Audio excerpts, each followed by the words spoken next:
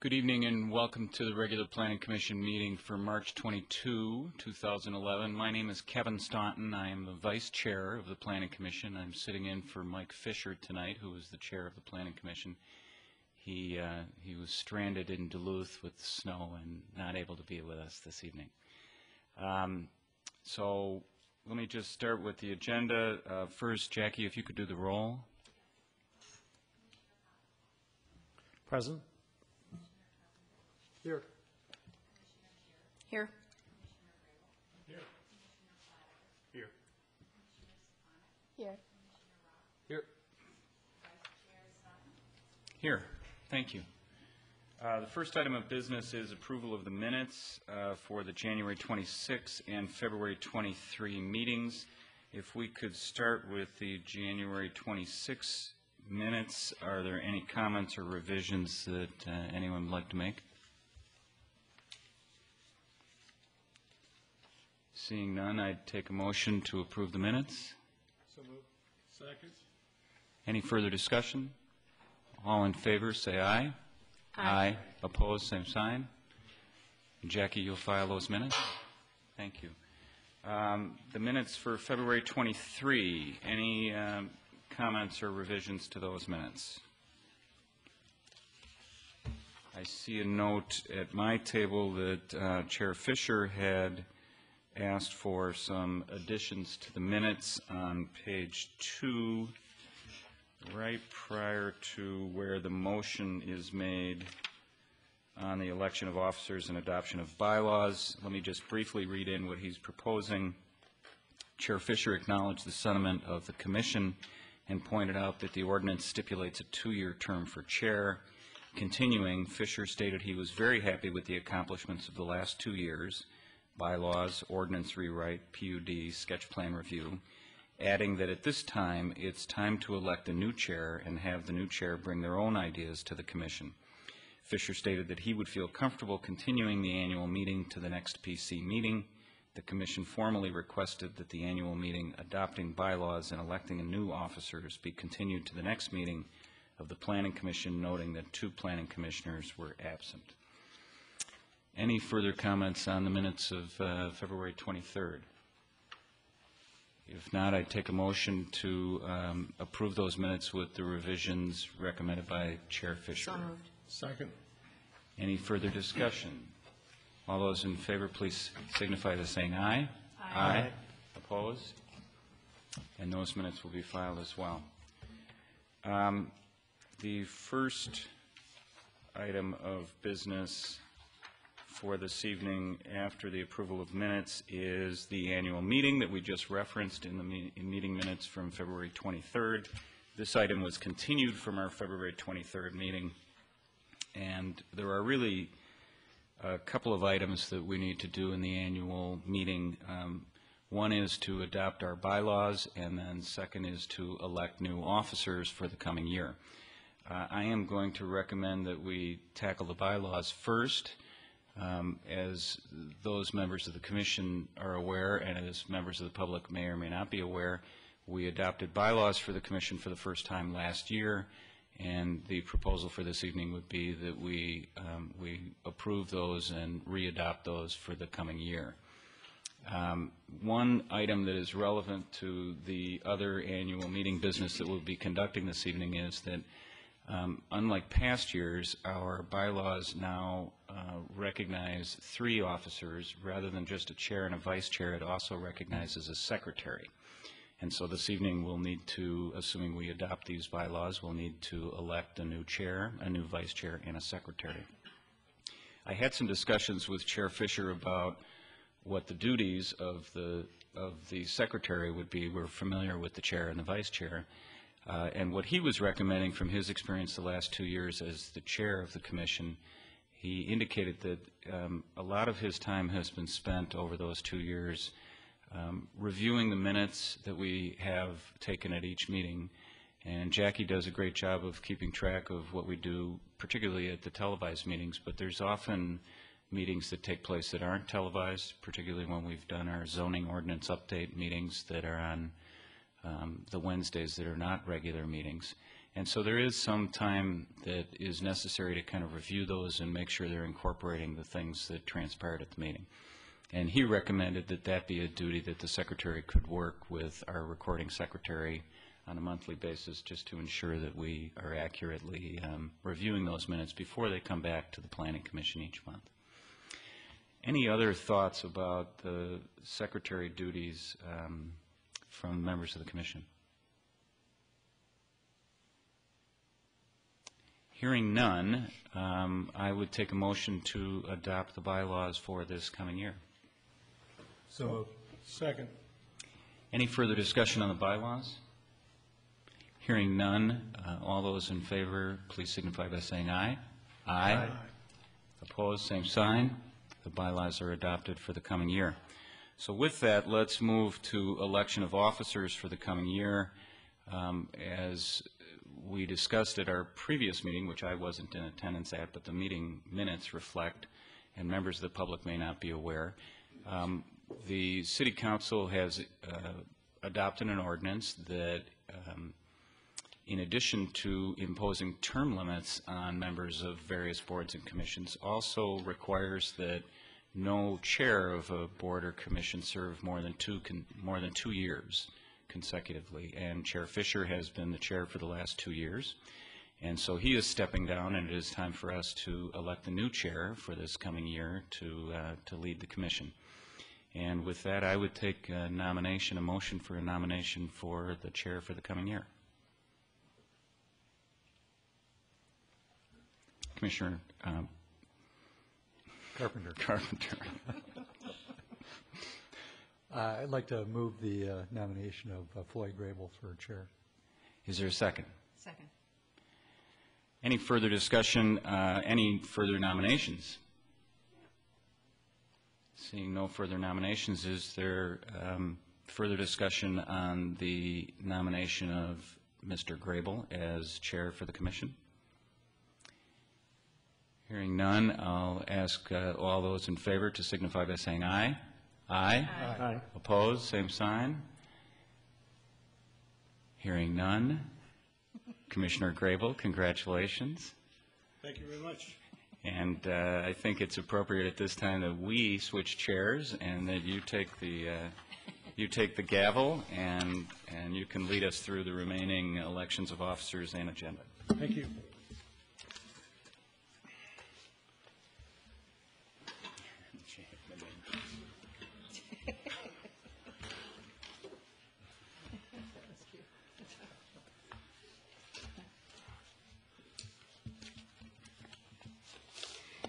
Let me say thank you very much for your support and the confidence. I look forward to serving as chair, and I look forward to carrying on the legacy that Michael Fisher has provided for this commission for the last 2 years. I think this commission, I was on the park board for 5 years prior to the time I became a member of this commission. I enjoyed my time on the park board, but I have found this commission to be extremely interesting, and I think the city is blessed with, and has been blessed with, a number of very fine commissioners on the Planning Commission, and I'm very pleased to and proud to be named chairman. So thank you very much. The next order of business is the election, a nomination and election of a vice chair. Do we have any nominations for the vice chair? Yes. I'd like to nominate that Kevin Staunton remain in the vice chair position. Okay, there's been, Kevin, is there a second to that nomination? It's been moved and seconded. Are there any other nominations? Are there any other nominations? Hearing none, I'll take a motion to close the nominations and to elect Kevin Staunton as vice chair. So moved. Second. Moved and seconded to close the nominations and elect Kevin as vice chair. Is there any further discussion? All in favor signify by saying aye. Aye. Aye. Opposed? Congratulations. You are now vice chair. And we don't have to switch chairs. How you're doing this. There you go. As Kevin mentioned earlier, the bylaws call for the office of secretary, and we will now undertake nomination for the position of secretary. Are there any nominations for the secretary of the commission?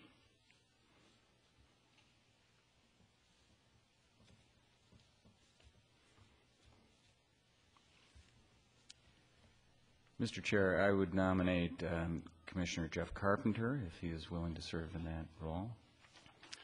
Okay, there's been nominated. Is there a second to that nomination? Second. Are there other nominations? Having drafted the bylaws, you are completely familiar with the duties of secretary. Are you willing to undertake those duties? I am. Any other nominations?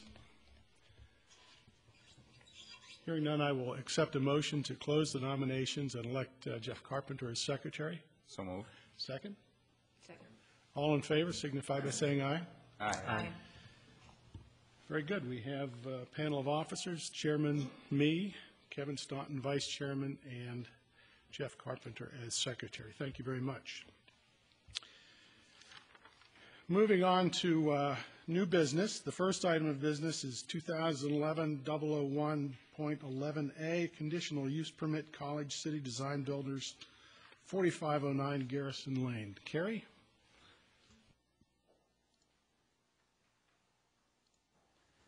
Thank you, Chair Grable, members of the Planning Commission.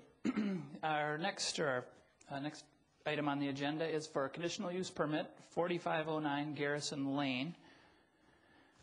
Property is located just north of the crosstown on Nancy Lake. Property is located in a 100-year flood elevation as per the city's stormwater management plan.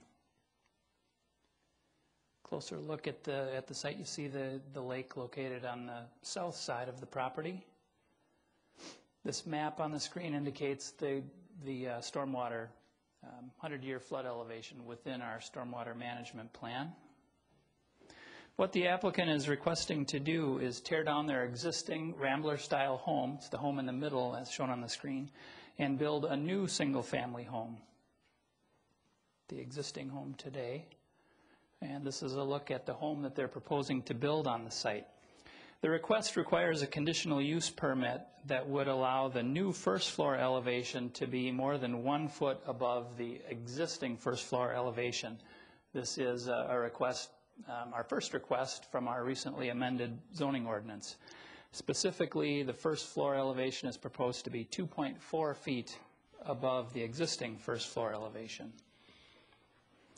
Again, the request requires a conditional use permit, and there's a couple of ways where we have the ability to request a conditional use permit. Essentially, it's if there's groundwater issues associated with the site. And being that this property is located within a 100-year floodplain elevation for Nancy Lake, they have the ability to request that conditional use permit. The survey on the screen shows that the existing first floor elevation is 874.9, and the proposal is for 877.3, again 2.4 feet above what exists today. Just to let you know a couple of key elevations here. Again, the existing and proposed first floor elevations. The existing low floor elevation, or the basement level, is 867.2. The proposed low floor elevation is 867.8, so they would be raising that slightly. The Nancy Lake ordinary high water elevation is 863, and the 100-year flood elevation is 865.4. Zoning or city code requires structures to be at least 2 feet above that 100-year flood elevation. So again, as shown in the proposed low floor elevation, they would exceed that as well, complying with code. Primary issue that staff considered is the new home with the first floor elevation 2.4 feet higher than the existing first floor elevation, reasonable for the site. In this case, staff does believe it is. 3 key reasons. First, the conditional use permit findings. There are 4 conditions, and 2 of those 4 have to be met. Conditions 1 and 4, as outlined in the staff report, are satisfied. Again, the first condition is that the site needs to be located within a 100-year floodplain per the city's stormwater management plan, and again, this site is. And the second condition is that the new home needs to fit the character of the neighborhood. In this case, staff believes that it does fit the character of the neighborhood. This is a look at the existing streetscape. Again, the applicants provided some pictures that shows the existing house, and then a streetscape that focuses more on the existing home. But you get the idea. The front door is slightly elevated from what exists today. The existing grades generally would be used. The top of the structure is between 2 and 6 feet taller than the homes on either side of this home. The building code height for this structure is 15 feet. City code allows 30 feet. So it's well within the code requirement, and again, is Rambler-style home. So staff believes that it does fit that character of the neighborhood requirement. Second, all other minimum code requirements in regard to setback, building height, all of that is met. And third, because of that 100-year flood elevation, the applicant is unable to dig down deeper in order to meet that first floor elevation, given the floodplain elevation. They also would like to build a basement with an 8-foot ceiling. The current basement right now is at 7 feet. Standard basements that we find throughout Edina are between 8 and 9 feet. So the 8-foot proposed basement ceiling is reasonable. So with that, staff is recommending approval of the conditional use permit subject to the conditions that are outlined in your staff report. And I want to draw your attention to one condition, condition number 3, and that is that the final grading and drainage plans are subject to review and approval of the city engineer prior to issuance of a building permit. That's standard with any building permit, but we've had some concern with the neighbor to the, I believe it's the west. So the specific drainage in that area, we want to be cautious that the proposal doesn't have any negative impacts on that adjacent property. So with that, I'll turn it over to the commission for any questions. Thank you. Commission members, any comments or questions for the planner? Carrie, with respect to the recent ordinance that was adopted,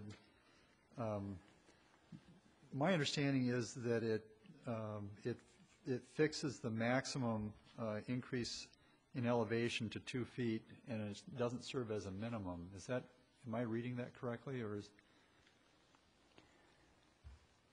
The code reads that anytime you want a first floor elevation that exceeds 1 foot above the existing, potentially you could request a conditional use permit. There's not a maximum number that's established. It's just looking at what the request and is it reasonable given the character of the neighborhood. But doesn't it establish that the increase can be up to 2 feet? Isn't that how that was originally adopted? No, there was no maximum established. There isn't. Right. Okay. Yeah, there was quite a bit of discussion centered around that. What should there be a minimum? Should there be a maximum? But given that character of the neighborhood condition that was added, I think that resolves that issue.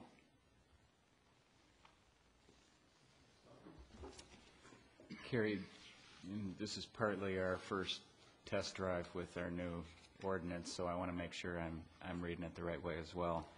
I mean, it looks to me, looking at page 3 of your staff report, that there's these 4 elements, and as you say in the staff report, the applicant needs to satisfy one of the first 3 and then the 4th one. Correct. And so I understand how the 4th one is satisfied. It looks like it does. It's consistent with the character of the neighborhood, and I agree with that. The first item in that talks about the first floor elevation being increased because of the 100-year floodplain level. And the way I read it, it says, to the extent necessary to elevate the lowest level of the dwelling to an elevation of 2 feet above the 100-year flood elevation. So what they're doing is 2.4 feet above the 100-year flood elevation. So is it really the item number 2 that we need to satisfy? as opposed to item number 1? Because they're going a bit beyond that 2 feet. 2 feet is what's necessary to get them above, or am I understanding the facts incorrectly? Yeah, the code just requires, there's not a, it has to be 2 feet. It just talks about, well, let's see here. So they want to, just so that I get the numbers right, they want to, the proposed elevation would be what? You had that slide. Maybe if you could click back to that slide that summarized the proposed elevation numbers. Right, the next one. Yeah. So the proposed, is it the proposed low floor elevation that we're talking about? Or is it the proposed first floor elevation? It's the first floor elevation that requires the conditional use permit. And the 100-year, well, the 100-year flood elevation is 865.4. Right. So 2 feet above that would be 867.4. Right. That's a code minimum. They're requesting to go 0.4 feet above that, just to build in a little safeguard there.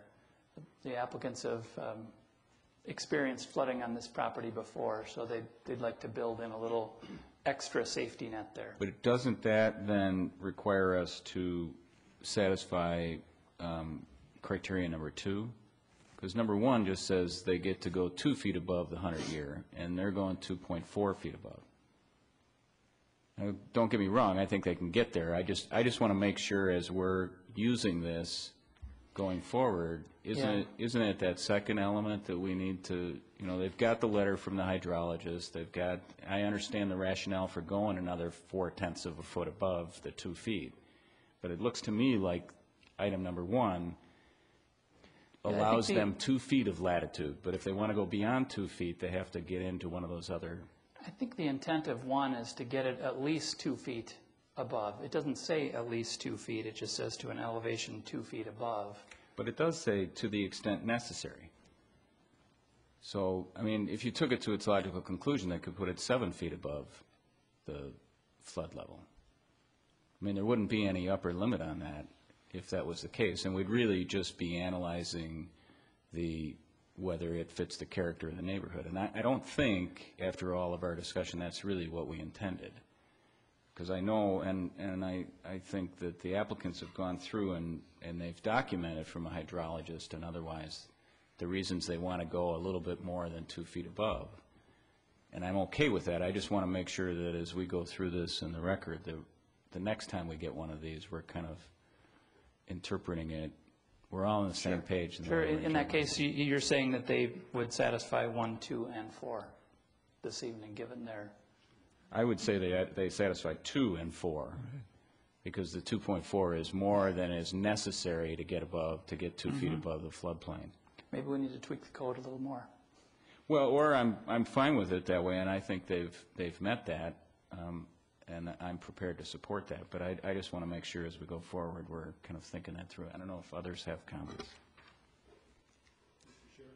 I do have a comment, especially in light of both of the comments from commissioners, the two commissioners.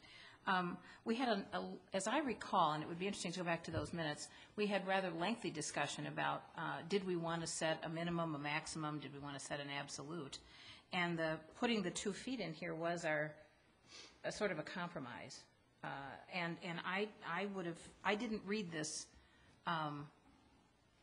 as something over 2 feet. I read it as Commissioner Staunton is reading it as 2 feet. I also have no problem with the 2.4 that is being requested, but I would concur with Commissioner Staunton's recommendation that probably the two of the 4 conditions that are being met are number 2 and number 4 in this specific case, would be how I would read it also. I would agree with that approach, and that's kind of what I was struggling with. I think Commissioner Staunton articulated more eloquently than I did, but I think that's the issue.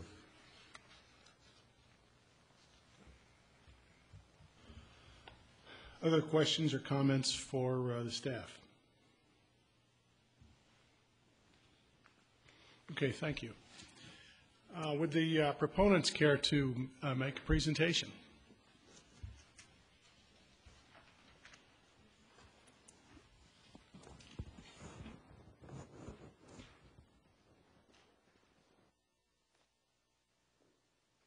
Connie Carino, 4509 Garrison Lane. I don't know if you need that since you know that I'm the proponent, but I'll just add that so you know.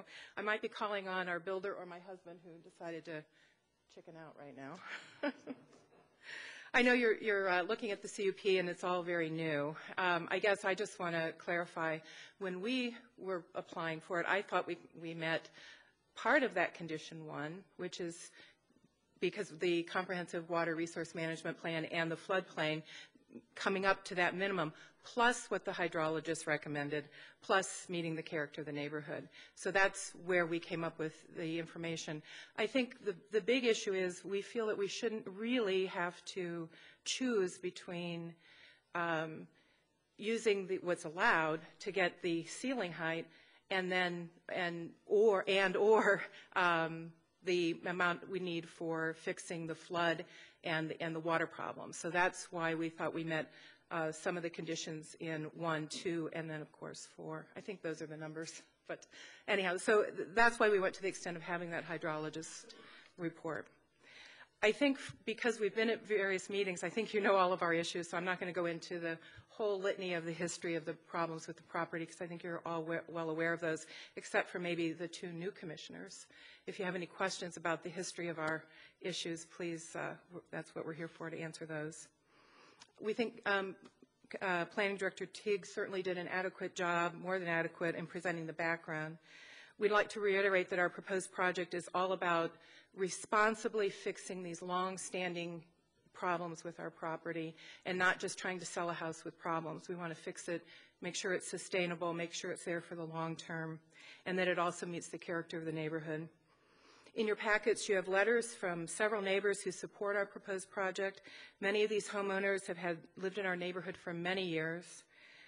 Some have had similar problems with their homes, and some also are expecting to have problems. There was a letter that went out from the engineering department that says that several homes on Nancy Lake are expected to flood if the flood conditions happen, that they might require sandbags.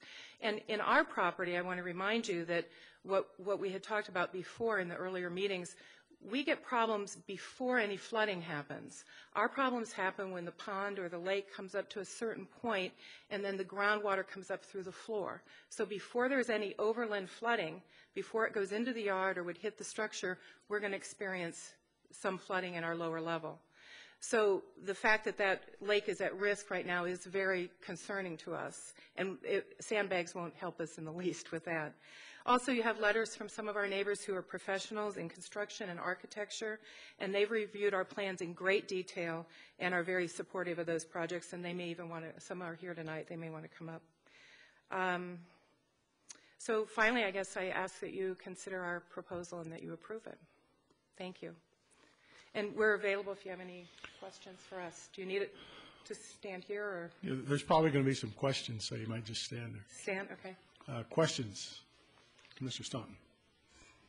So I just want to make sure that, so by doing the 2.4 feet, you're getting what you need to get in terms of getting above where you're concerned about the water and still getting your 8-foot ceilings in the basement. Correct. You want to go over the math? Jeff Miller, 4509 Garrison Lane. Yes, that would.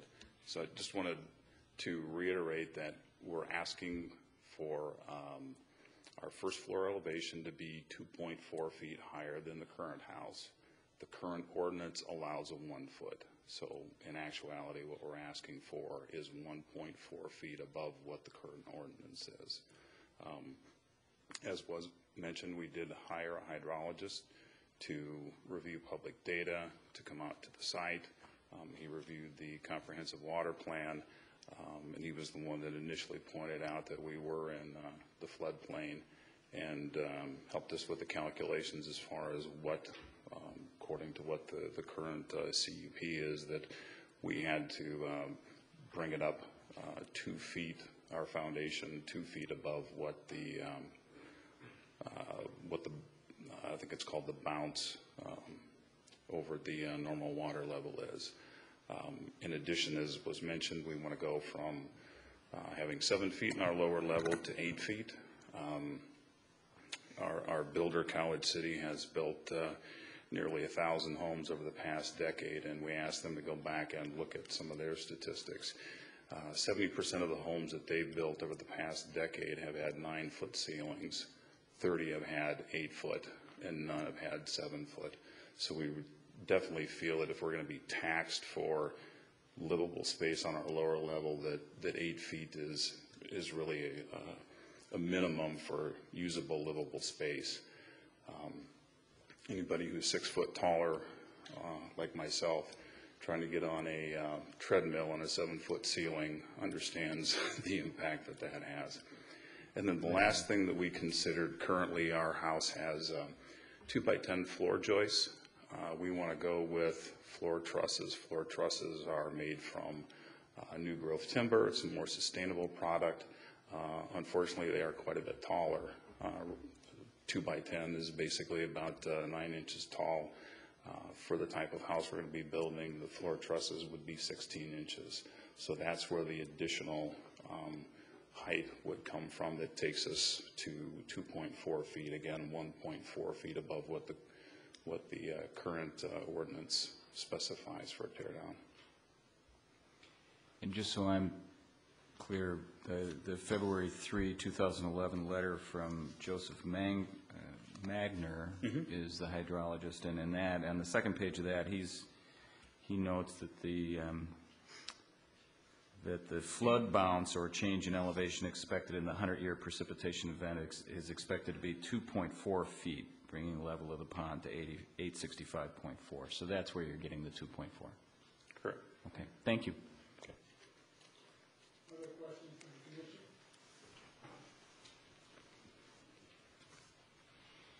You don't like fishing from your basement steps? It's handy, but it's a little messy. Okay. Thank you very much. Would anyone else care to speak on this issue? Yes, sir.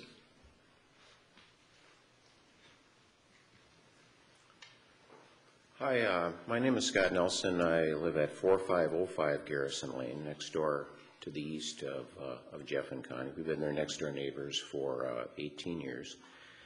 And actually twice during those 18 years, we've had our lower level. It's really much more than a basement. It's a fully, just about everyone in that area have, this is a living space. It's completely flooded, and we're hoping to avoid that this year. But I can certainly understand what they're doing and why they'd be concerned about this. First, I'd like to say that we've enthusiastically and unconditionally supported their project since the very start. Been following this for a year, and all the trials and tribulations and the hoops that they've jumped through, and the hydrologic issues and all of these things. And we are very much supportive of their project and look forward to seeing this house as our next door neighbor. One of the things I think is the issues are about the floor levels and the hydrology and things, but one of the things that I was really encouraged by was the need and the request for the condition that it blend in with the context of the neighborhood.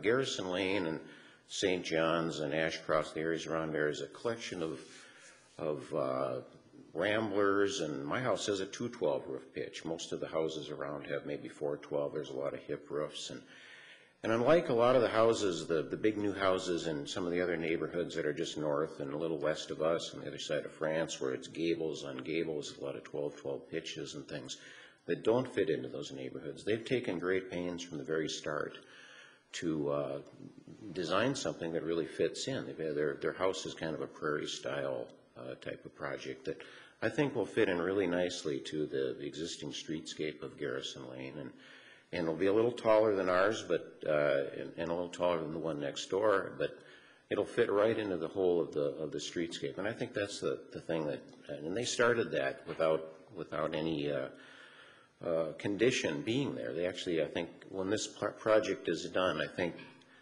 the city of Edina could look at it as an exemplary addition, as an exemplary tear down. It's actually not a tear down either. They're actually going to move the house. Their house is actually one of the nicer ones in the block.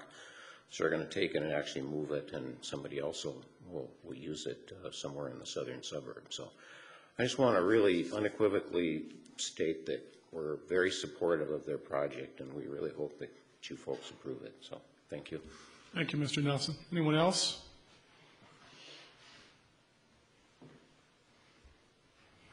Good evening. My name is Yetta Marks, and I'm at 4508 Garrison Lane. So I'm really the only house that has a full view of the house in question today. I've been at this property for 9 years, and I also very strongly support what Connie and Jeff are attempting to do with their property. As I said, I'm the only one. I have a full view from 90% of my house of their home. So I'm seeing it all in all types of weather, and the type of home that they're proposing to put into place here would be consistent with the neighborhood. And whereas they could have built a big two-story home that would have been inconsistent with no problems, they've been having to endure really quite a bit of trials and tribulations over the last year to try and get this approved. And I believe that the house they're proposing is very much in character with the neighborhood and will only do well for my property value selfishly and the others around us when it comes to resale. They've really taken pains to be sure that they are doing this in just the right way so that it does blend with the neighborhood, so that it's as environmentally friendly as possible, but to give themselves some actual living space so that they're not cramped in their basements and having to deal with water and the other issues that have presented themselves over the years. Our neighborhood has many homes that have mature, long-time residents. These homes are subject to be for sale in the next couple of years, and I think having a home like theirs in the neighborhood will just help the property value of all of us around them. And lastly, I think I'm just most supportive of their efforts to try and keep this home in the style of the neighborhood.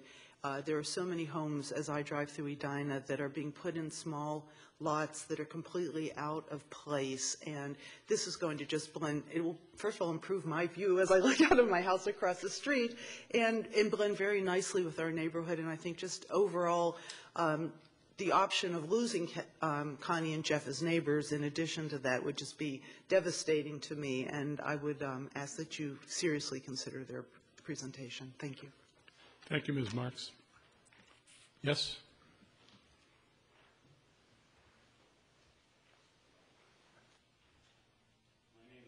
James Laney, and I'm an attorney at 5925 Drew Avenue, South Edina. My parents live next door to the west of of Connie and Jeff, and we really don't have a lot of concerns. They've lived there for almost 40 years, 39 years, my parents, and Connie and Jeff have been there for the last 18. And our only concern was that if we were put in a worse situation than we were before, the only thing we were concerned about was water issues. And basically with the roof, they're changing their roof line from kind of a north-south to an east-west configuration. And so we just desired that the water from the roof kind of stays on the applicant's property. And we had submitted something to then talk to the city engineer and the city planner, and they indicated that they weren't going to have water from their property coming onto our property, and our surveyor had given a suggestion or two in terms of like having a swale or having a drainage easement down the western side of the property. But as long as the city is addressing that, and I noticed that Carrie Teague mentioned about coordinating with the city engineers as your third finding.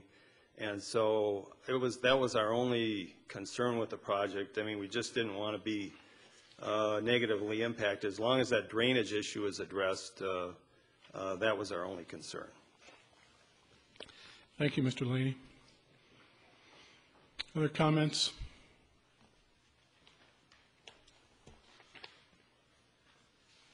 I'm Mike Lynch, 6113 Ashcroft, so I'm about a block away, but I walk my dog past their house every day.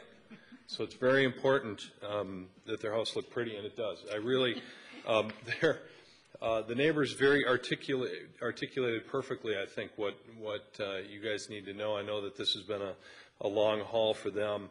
I was happy to get the letter that I could get here. I know Connie and Jeff, and it's a great house, 20 years in selling residential real estate, and I can tell you that, again, the neighbors' articulation about the value of their homes right on with the design of the house in the neighborhood, and we would be very happy in that neighborhood if you would allow this to happen. Does your dog approve? Pardon me? Does your dog approve? My dog does approve. Okay. Just wants to have new lawn to do what it does. Okay, yes, sir. I might note, just as, and I want to make sure that every point of view is heard, and I don't mean to take away whatever it is you're going to say, but saying the same thing 5 times, if it was a good thing the first time, doesn't need to be said the extra 4. So, but I do want all points of view, make sure you're to everyone, that make sure that your point of view and your comment is heard by you or by somebody. So. Yeah, I'm John Parker of 4509 Nancy Lane, and I think we're the only home that can see their property from the south side because we're across the pond from them. You're across the lake. Yeah, and we're just totally in favor of the project, and we're looking forward to you folks approving it. Very good. Thank you, Mr. Parker. Other comments? Okay, seeing no other comments, we'll bring this back up here. Comments from the commission.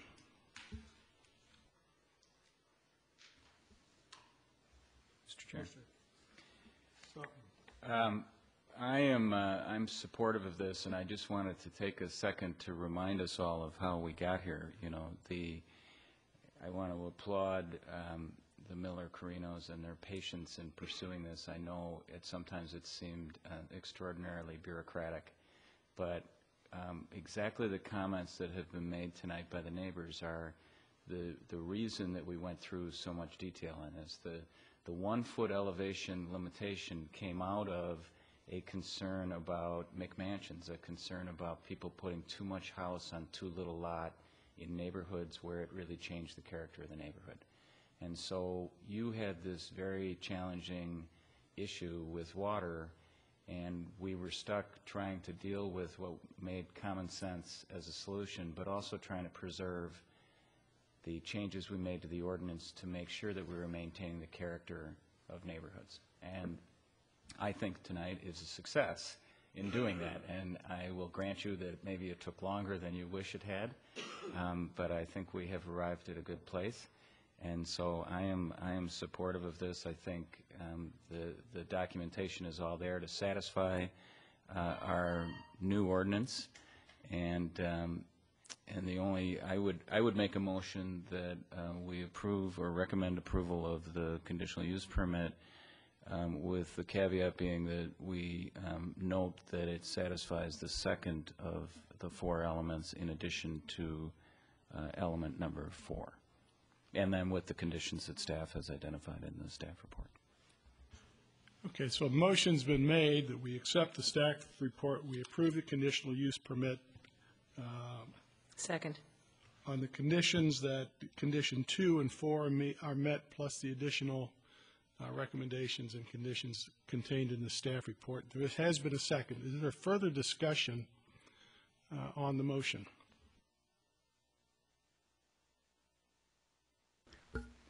I just pick up on Commissioner Staunton's comments, just backing up just a little bit further even. I think part of what, and actually the whole thing that really triggered this very convoluted approach that ultimately brought us to where we are today was the Krummacher decision that altered our ability to provide variances in the first place.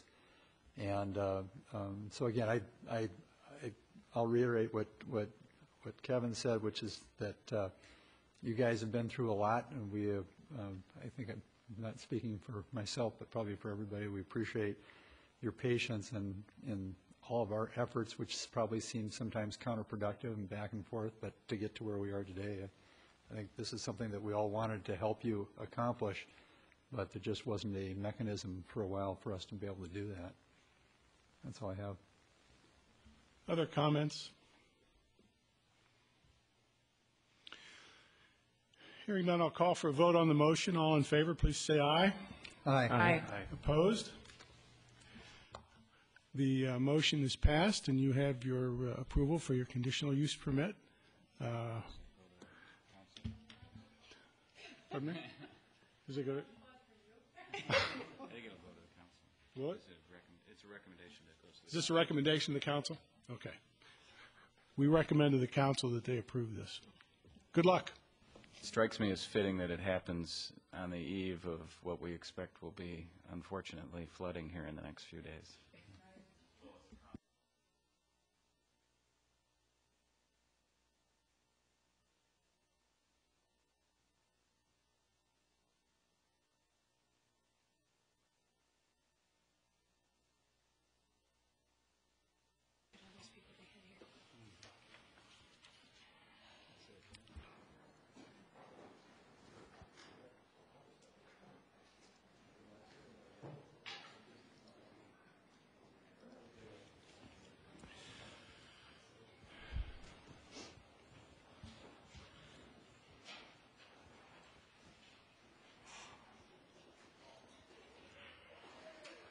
Okay, speaking of new things, we had a new action under a new ordinance, and now we have another action under a new ordinance. We have our first sketch plan review, this time for 4528 and 4530 France Avenue.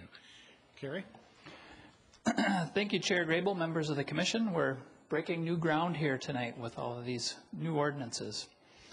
The purpose of the sketch plan review, as you're aware from the code amendment, is for the Planning Commission to discuss, review, and provide informal comment to the applicant.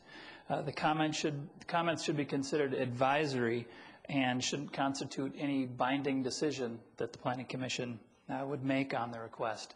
This will also go to the City Council along with your comments for their sketch plan review for additional informal comment. The property is located up in the 44th and France area. There are two properties that we're looking at. The one property is zoned PCD1, kind of our less intense commercial zoning district. There's an existing office building on the site and an existing garage at the back of the site located here. The property up front that's zoned PCD4 is the old Rapid Valvoline oil change station.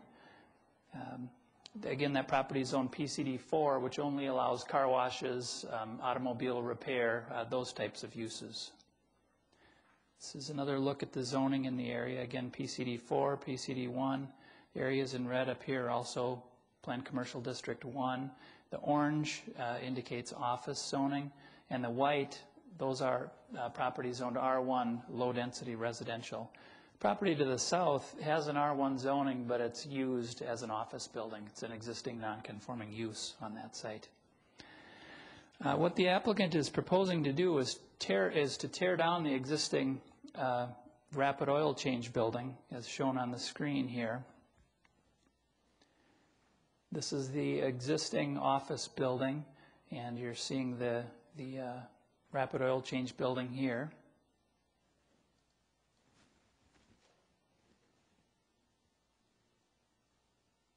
Whoop, what happened?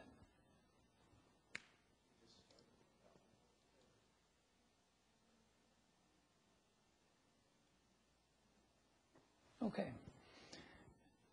So they're proposing to tear down the rapid oil change building and build a one-story office building that would match the existing building, essentially built behind the rapid oil.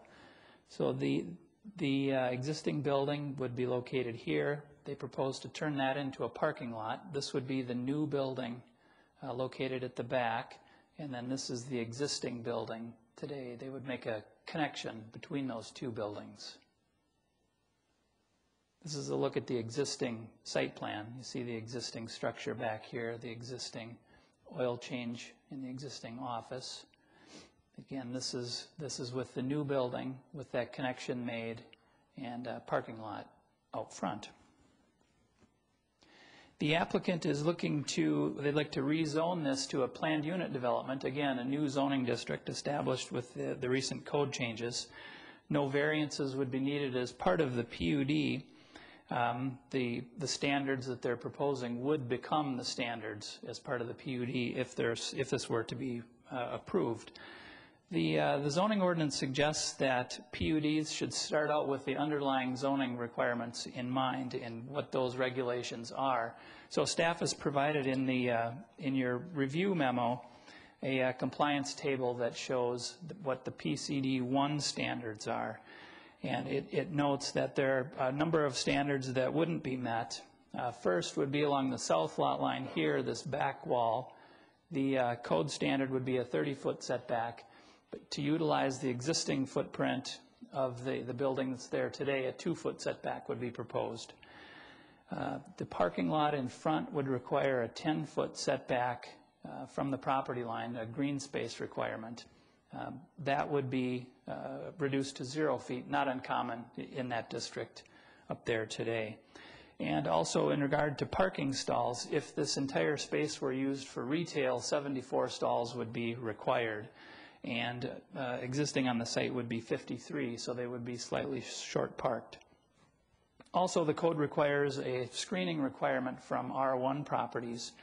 And so given the 2-foot setback at the back of the building, it would be difficult to screen that building from residential property. So with that, those are staff's initial comments. I would add that what's proposed here this evening would certainly be an improvement on the site. I think Mr. Noonan, the applicant, his work speaks for itself. He's done several extremely quality projects throughout the city. The uses that are proposed are more compatible with the existing uses up there when compared to the PCD 4 zoning that would allow the automotive type uses. But again, staff does have some concerns over some of those setback requirements. One thing that I didn't mention is this site is located in an area in the comprehensive plan that is indicated for a potential area of change. And the comprehensive plan says that any development proposal that involves a rezoning would require a small area study prior to any planning application or prior to the rezoning application. The authority to require a small area plan rests with the City Council. So as part of the sketch plan review, we'd be looking for a little comment as to should a small area plan be done prior to a rezoning here. So that might be something that the Commission wishes to weigh in on as well. So with that, I can stand for questions, or we could turn it over to the applicant for their presentation. Thank you. Questions for staff?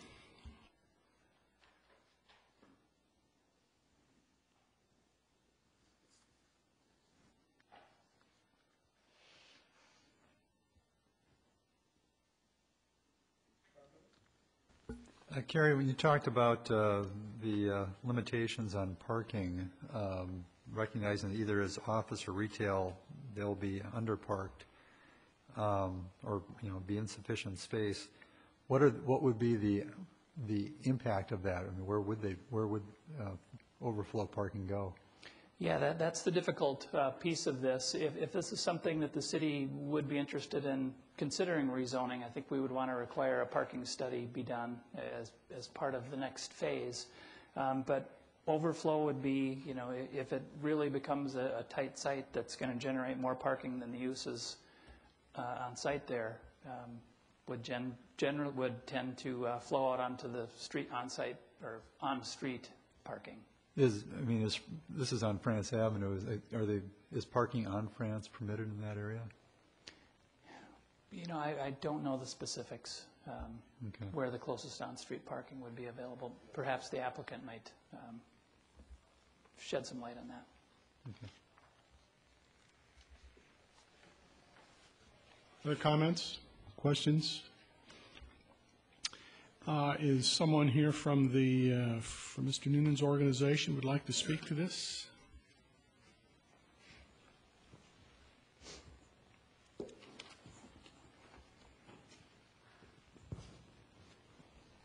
Hi, I'm Ed Noonan, 84 Woodland Circle, Edina. Also, Scott Newland, our architect, actually designed the first building with us on that site, is here to answer questions and join us too. I can give you a little bit of history on the building there.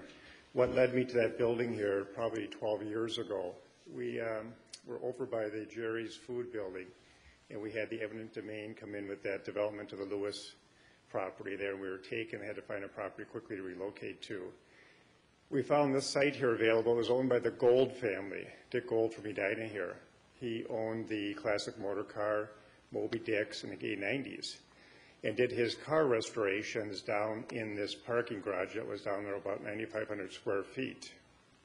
They also had we called it a gay 90s 2 salon down there. It's where they met and did some staff development meetings down there, and employment contracts were written, I think, in after-hour celebrations. So that's what we acquired when we had that. We stripped the bar out of that facility, took the hoists out, the air compressors they used to restore their cars. He was all 1900 to 1920 vintage, and he displayed many of those cars, as you may know, if you remember Classic Motor Car on Excelsior Boulevard. We were required by the city back then to put in a pretty extensive retaining wall to meet the watershed district's concerns with the flow down the driveway there and the erosion that was happening. We had pricing done in that around $35,000 to $40,000. I felt for that kind of price we could put a sizable foundation in on that site, and chose to build the building here as a phase 1 project there, and that was a building that came up there, the new brick and stucco building. We asked Scott, our architect here, to take and really blend it into that neighborhood, the Morningside area, what we would see with the other type of buildings in that area. I thought he did a great job with that. We did not have control of the Valvoline site. Our long-term goal was to control that. Here we were on the side of it and wrapped around the back of that site there. They were kind of in the final stages of business there. They found that that type of a facility wasn't large enough to justify the corporate owning that. So when they sold to us here, it was under the stipulation that we could do anything with it as long as it met the city code, car wash, automobile maintenance, but we couldn't do more than 15 oil changes a day.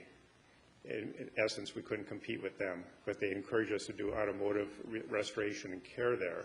That isn't my business. I've had a lot of people come and want that space to put a automotive center back into it, or even a drive-through car wash there. To me, it doesn't feel appropriate at that neighborhood to do something like that. And we had Scott, who I'll introduce now, draw up the plans here for the property. And I'll be out to the site to answer questions if you have them too. Scott Newland. Thank you again. I'm Scott Newland from Newland Architecture. As Ed said, I assisted in the design of the original building that was built 10 years ago.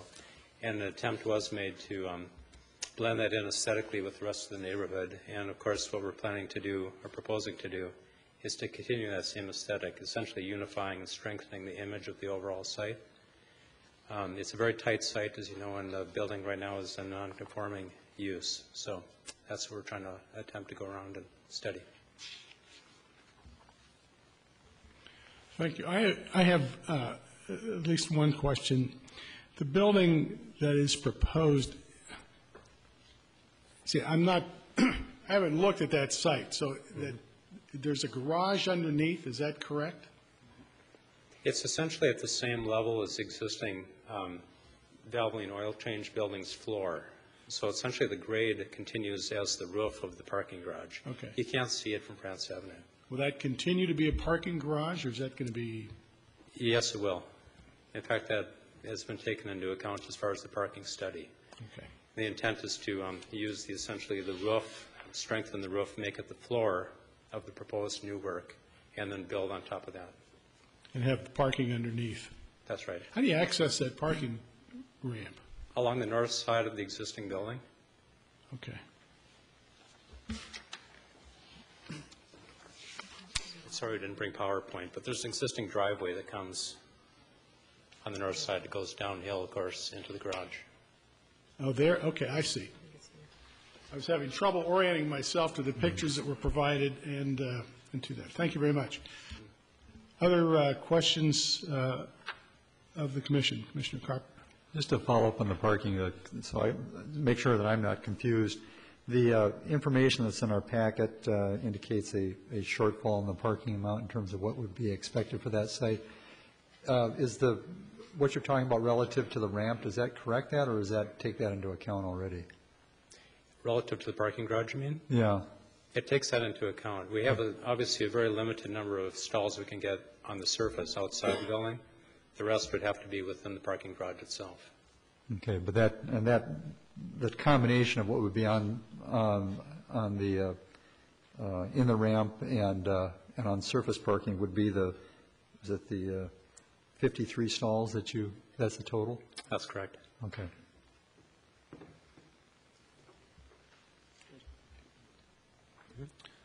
I have a question on the parking. You have the lower level, and as you have it parked now, and for your total, that's, I don't know what percent, maybe a third of it is underneath there. And that area is a pretty big parking crunch with everything across the street as well. So how would you intend to encourage people to use that garage? Is that for employees, or is it for the public, or what was your intent on that piece? I'll let Ed answer that to some extent, but I do want to point out that the actual parking count would be more like 58. And it's about half and half. We have about 27 or 28 available on the exterior, about 31 inside. The lower garage right now is used for storage of cars, but also mainly for the staff of the Compass Games Corporation that's in that building that we built there, the 2 stories. They've got about just under 4,000 square feet there, and they've got assigned stalls in the parking garage, openers or drive-over core too, to get in and out of that garage. That would be the intent. It wouldn't be for the public coming and going traffic. It would be for the staff of the property.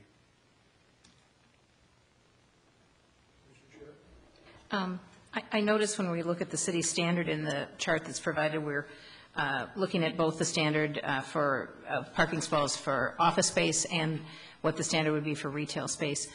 What's your, I mean, I know it's clairvoyance and everything else, but looking forward, what do you see as the primary use of all elements of this new building that you're proposing? Well, the connection of the building, it was shown on the drawing here, started because the current tenant has been there just under 5 years and wants to renew with the chance of growing their business. And they want to do it on that site. Their 2 main clients is Best Buy and Target, and they want to be in the middle of the 2 locations, which this is. Also very close to the airport for their corporate clients that come in and out of town. They do a lot of their entertaining at 50th and France, the restaurants up there. So they really like this site. This is very desirable for them. They want to stay here, but they said we could outgrow this here. And they knew that we had plans or thoughts of this right here, so that's what was kind of leading this process here. We're frightened to death of the small area study plan, to be honest with you. We have nobody, I'm not ready to lead a crusade. It hasn't been done really yet, and that's kind of what we got talking with Carrie here, what would be another approach here, and we appreciate your time tonight just entertaining this thought here, because we don't know what's ahead of us for it. So it'd be primarily office space? Correct. Okay. Thank you. I appreciate the architectural character that's been established with the existing building, and also your desire not to bring in another automotive business where Rapid Oil Change was. The thing I'm struggling with is that front parking lot, and how here's a chance to build a new building up to say a 0 lot line in the character of the France 44 area older buildings, or at a minimum get some landscaping in to meet some of the PUD goals and make it more pedestrian friendly. Have you looked at a way to accomplish that? Okay, that's interesting. That's the same conversation we had about 8, 9 years ago when this building was built. They encouraged us to come all the way up to the front property line, but again, it was the parking that was at risk here. Earlier in discussion here, there was a question, where else can they park? This, remember, is Minneapolis on the opposite side of France Avenue, kind of split down the middle there. There is parking along the curb line all the way up France on that side and continuing past us. So that would pick up some of the overflow also. It's a very difficult area up there, Morningside. It's a wonderful community, but parking, you look at the Brugger's, a coffee shop, even Dick's Barber, parking is very minimum up there. You've got a little bit of relief from the street parking, some with, I think, Convention Grill, Wood Shop of Avon. They've got some extra lots that I think are sometimes utilized for parking. But for us, we feel that this here is an attempt to bring parking in there that doesn't exist now. Green space, we love green space. As we did our brownstone project there, it was brought to our attention we had too many extra parking stalls. We want to see more green space, put more trees in. We went 1.5 times that factor with our green space. So I do have a real respect for that. I live in the community here. We own other property in the community. 90% of my business is within the Edina community, so I take great pride in what we do and put our name on. We tried to add some green space here. We try to supplement that with other pots and things like that too. But I just can't see bringing a building all the way up to zero property line here, and especially with the topography, they're trying to meet any type of parking. It's an extremely wooded lot behind there. It's kind of the watershed drainage area back there, a little bit of a retention holding pond if you were to walk in the back of the building there. If you were to look from the residential homes across there with the size of the mature trees there, even with the second story on here, which would be about the same height as the back of the Rapid Oil building, they see a couple of the red bullseyes that were trademarks of the old Rapid Oil. They say we can barely see that when the leaves have even leafed out. Well, that wouldn't be gone, obviously, with this new building here. So just some thoughts. Comments? Chair? Sorry.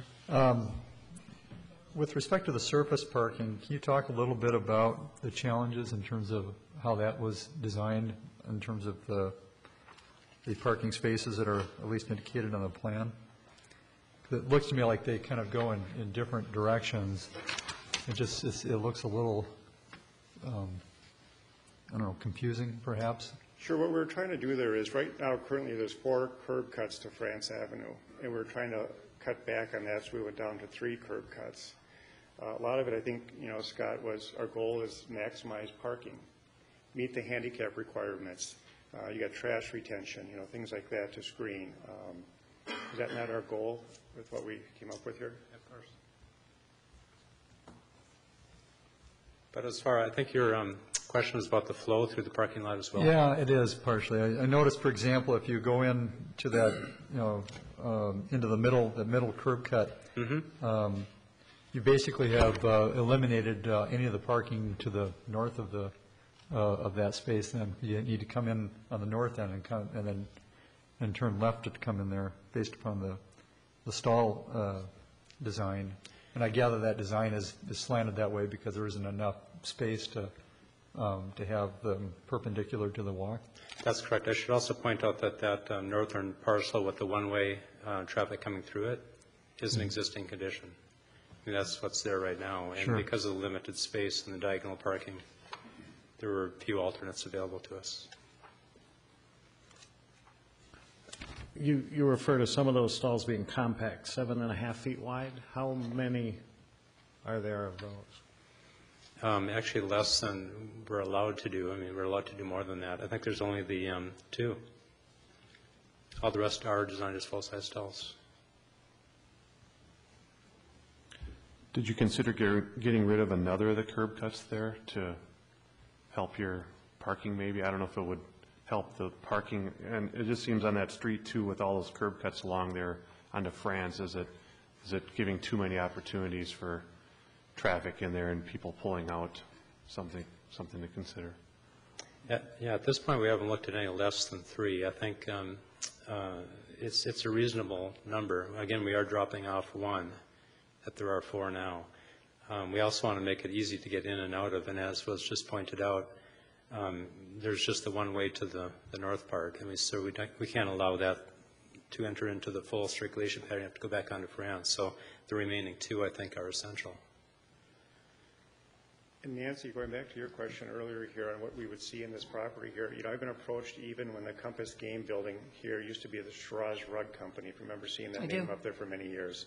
And it wasn't a real highly vehicle-used property, and that's what we're looking for there. I've got across the street for the hair salon, the nail salon, and also the cost cutters or the hair place over there want to get to the Edina side of the street here. And I say this will never be a tenant in our building. We maintain, manage our own property here. It's not something we're going to take and build and sell. We retain our property, and I wouldn't let something like that happen as I would with any property that we own. Okay. Thanks, Ed. As I understand it, I think I heard you say that the current proposal would be that the people who are already in the existing building would expand into the new building. That's indication they have shared with me. Now, whether they would take, as per diagram here, just extend behind them with that 1,900 feet that's being studied still by their internal department, or I said they could take and wait till we had the structure up and they could take the 6,000 square feet to the left of that, then we release this building out. Okay. But would you propose that all the buildings are in office space as opposed to retail? I would think it would be appropriate. You know, we want to respect the clients that we have there and keep it consistent. I don't see it being a coffee shop. I would never be back here asking you for permission for that. Though we were approached many times by Starbucks. No drive-throughs. Pardon me? No drive-throughs. Yes, exactly, yeah. So I would see it being office. You know, if it's an office condo design, which we see around town, possibly, but I think it would be just strictly more a straightforward office space. One of the issues that's been raised is you're not going to change from the existing. You're going to use the existing garage building as the foundation for the new building. So you're not going to expand beyond what's already there in terms of width, but you will because of height. Speak to the impact of where you're right along that back property line on that one diagonal. Are you referring to just the fact that we're extruding up the base? Yes. And what that impact might be? Yep. Right there. Well, I was more concerned about the small diagonal that seems to be right along the property line there. Is that, you know, what's that going to look like? I think if you look at the depth of these houses to the rear of their property line, the ones at front on 44th there, it's a quite long point, plus it's an extremely wooded area back there. It's a very short wall that also is there, because right away the diagonal comes in from the parking garage. So if it's a homes that abut at 44th, that's your only abutment there, if that's what you're asking. Okay. And that length of wall is, that dimension, Scott? It's a 27-foot wall. Yeah, all the backyards in that area, for what it's worth, are extra deep, and they're all landscaped heavily with existing woods, but that's just a mitigating factor. It's right up against R1. Chair.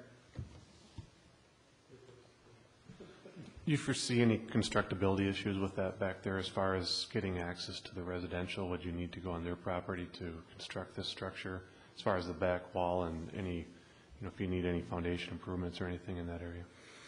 I don't, that's a fair question. I don't foresee the need offhand for any supplemental footing work back there. We did some reinforcement to the existing building originally. And I think most of the construction can be accessed from the east side on the property itself, but Ed might know better on that one. Yeah, except for probably about an 8-foot right-of-way just for stuccoing the back wall. I mean, everything can be pre-built and stood up here, but the final stuccoing would have to be scaffolded up from the backside. My final parking question. You mentioned needing to strengthen the current roof of the parking garage to build the office space on top. Have you considered parking a second level on top with, say, concrete plank to, again, looking for ways to get that parking around the back of a zero lot line building? Sure, and then eliminate some of the square footage of the office. Is that what you're thinking? I don't know if you would need to. That'd be up to Scott, I guess. But it would eliminate the height of the back wall. You'd be screening a parking area instead of a full second story, and kind of surrounding, I think, the existing building coming out to the front. And then that would get you down to 2 curb cuts. I don't think he understands the topography. I'm just maybe not making it clear. This is a 15-foot drop here. You're aware of that? Yes. On these two sides? Okay. So your concept would be to come in here and park around the back and come out? Is that No, I come in the south side of the lot. Okay.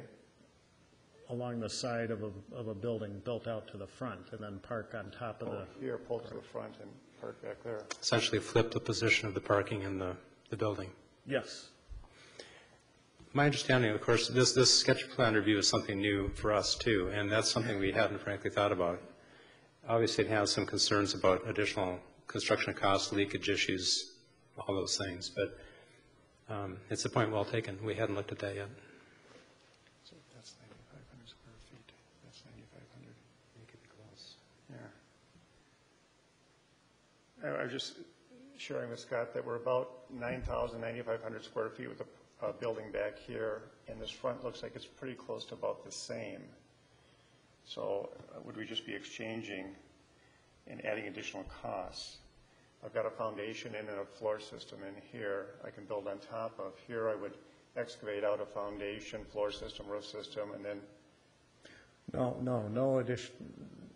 No additional excavation, but just to put concrete plank on top of that existing garage. Sure, back here, but then we're building our new building up here, correct? On grade. Or do you have two levels? So it's still the new foundation, floor system, roof system? Yes. Here it would be just walls and roof? Yeah. Yeah, I have no idea how that is going to impact a pro forma financially, but want to I love help the projects, idea. but I think money-wise we can see, but it's creative.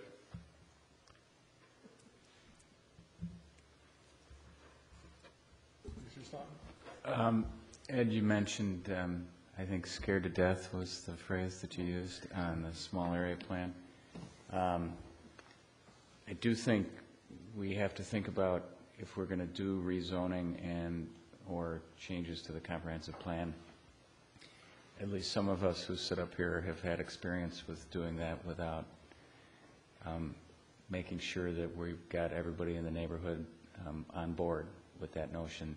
If it's not a small area plan, do you have ideas for how we might reach out and incorporate the folks in that neighborhood to make sure we're kind of heading in a direction that's consistent with their vision for the future of that area? Well, that area to me, I think, Kevin, is a very active area. It's what the Sunnyside or the 44th, they've got a pretty strong neighborhood group in that area. I don't know, that's why we came to Carrier also was, what do we do with this here? How do we bring it, short of putting up a sign on France Avenue and just having them call and come visit us, We had it down at the Brownstones, we had a lot of neighborhood concern and support both ways. Not much down on our Valleywood project because that wasn't a rezoning down there. Yeah, we had all the controversy before you came in. Yes, very true. Yes. So we were pleased to see you come in at the end. Yeah. I just think you do great work, and people have really liked the stuff you've done, and this looks like a nice idea, whether it's up against the curb or not, and how that all flows. I mean, that is exactly what we're trying to do with sketch plan, is have these kinds of conversations before everybody's sunk a lot of time and money into it. But I do think this is we really have to kind of take this small area plan issue head on. We have to figure out a way to address what the comprehensive plan is really saying, is if we're going to do a zoning change, that we've got to kind of consider that whole area in some way. We're undergoing one right now in the Grandview district, and while that has been a good process, I understand that you don't want to wait 2 years to do this. And I think the council is sensitive to that too. But I just think in my mind, that's the big barrier here, is how do we deal with that portion of the comprehensive plan that says in this, area of likely change that we need to be doing a small area plan before we proceed. And maybe there's a different way to do it that isn't exactly a small area plan, or maybe there are different flavors of small area plan. But we have to figure out a way to engage that portion of the community. Sure. And as we looked up the definition of a small area plan, it really wasn't defined well to us. Length of time and really, truthfully, the cost of it. What it could impact us going into a project like this here that we can spend up front. We've got a site next to us here, the historic Edina Cleaners site here, a heavily contaminated site that we've done our borings and we're clean where we are and to the south of us here. So it's a difficult, thing to look at here. I've been offered the next two buildings to the south also, but don't see any value that would substantiate the investment cost to acquire those work those into this property here. And, you know, maybe at the end of the day, we just take and put it back into a garage, let somebody rent it out and have cars there again. It's not my goal. It's not what we do, but, you know, right now I'm putting a couple of my company trucks in there at night, which I could keep at my current office, just to keep vandalism and things down from seeing the building being active, you know, some in and outs there during the day. So I really look for your guidance on this here, you know. Carrie, is this this sketch plan process being new to us as well? Is it contemplated that it goes on to the council as well? It would go to the council, yes. So that's certainly, you know, I think you're going to find that the council is going to be trying to wrestle with this same issue, and I'm not saying there's an easy answer to it. I just think that's the biggest dilemma, in my mind anyway. Well, I appreciate your comments shared tonight here. I mean, the parking that came up here, the type of usage for the building that came up here, the movement of the building, front or back things. I always welcome these type of discussions, you know, and we see things from a certain viewpoint or disadvantage point maybe at times here. And just looking at what the property was to what it could be today here. And it gets more and more challenging as a developer here, A, to get funds, as you know, and B, to get approvals to do things that we seem to want to do. So it's, that's why we came here, and I appreciate this opportunity tonight here. And whether we go the next step to council or not is a discussion that we could have, you know, with your blessings or with, you know, Carrie here and ourselves too. What would you do if you were me?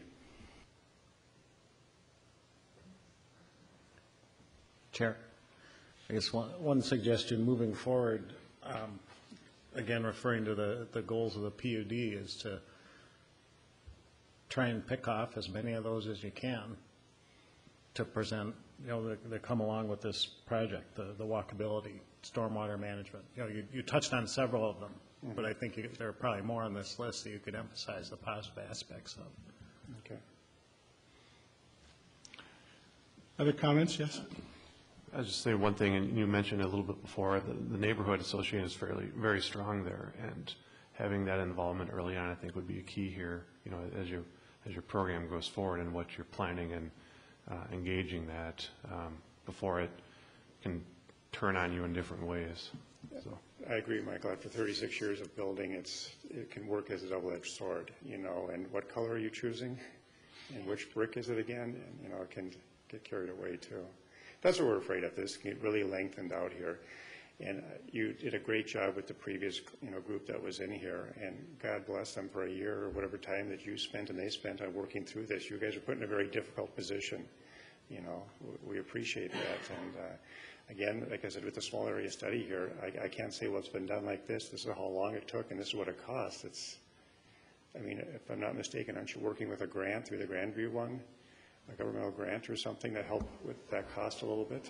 Yeah, and I don't know that necessarily a small area plan is contemplated to, you know, be on the developer's dime.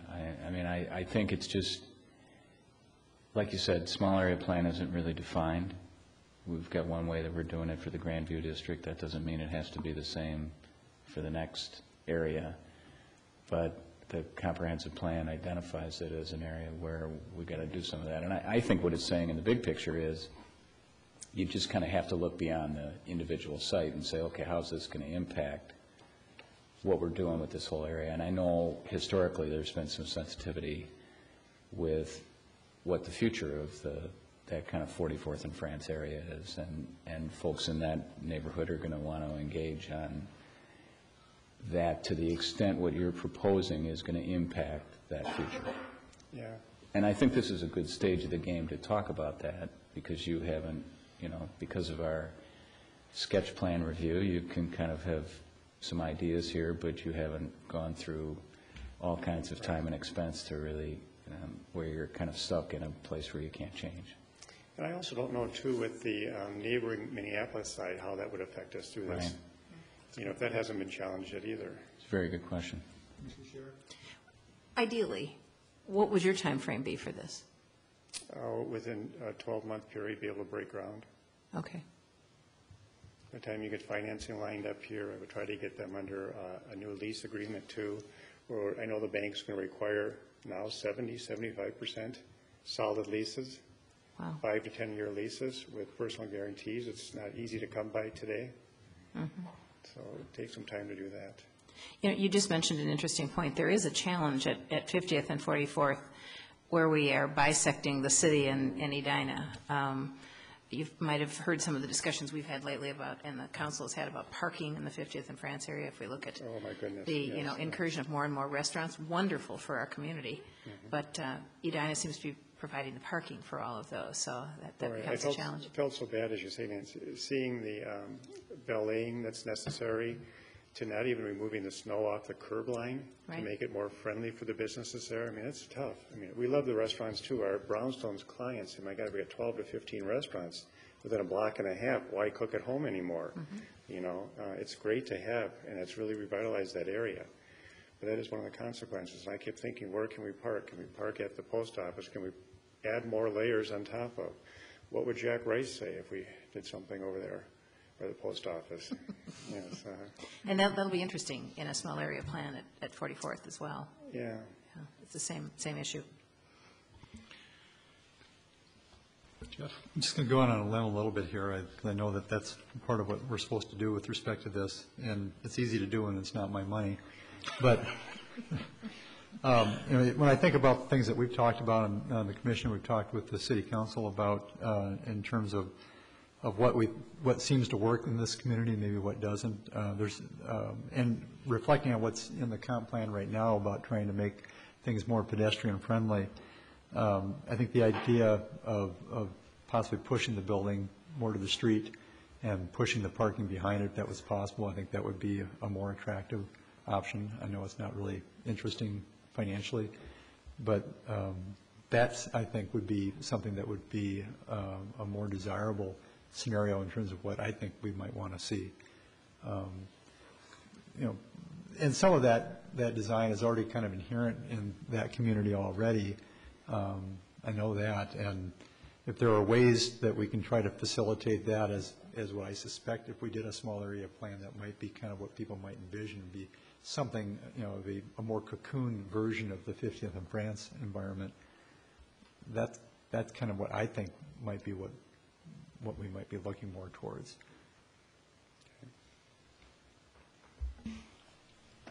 Other comments? I appreciate the fact that you are trying this process out with us as we're kind of feeling our way too. Just a couple points. I think, you raised the point about the fact that it's Minneapolis across the street, and while we can control what happens on the west side of France, we don't have much control about what happens on the east side of France. And I think we as a planning commission and the city council has to take that into account as far as what gets developed on our side of France Avenue.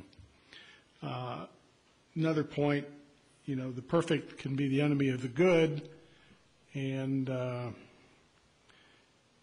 you can't, the perfect is the enemy of the good. You can't demand a perfect project that meets everybody's final wishes and not have a good project because of that. And you look at the alternative on a site like this, this proposal, I think, is certainly much preferable to a rapid oil change in the neighborhood. And I would imagine that most of the neighbors would agree with that statement. I don't live there, so I can't speak for them, but it just seems to me that this is a worthy project, I think, to consider. There's some opportunities here to enhance what's going on France Avenue. There's some opportunities to enhance what's going on in the neighborhood. And you asked what would we do if it was me and my money. I'd take my sketch plan to the city council and I'd try and move this project along, because I think it's the kind of redevelopment that the city of Edina needs to consider. Wonderful. So just.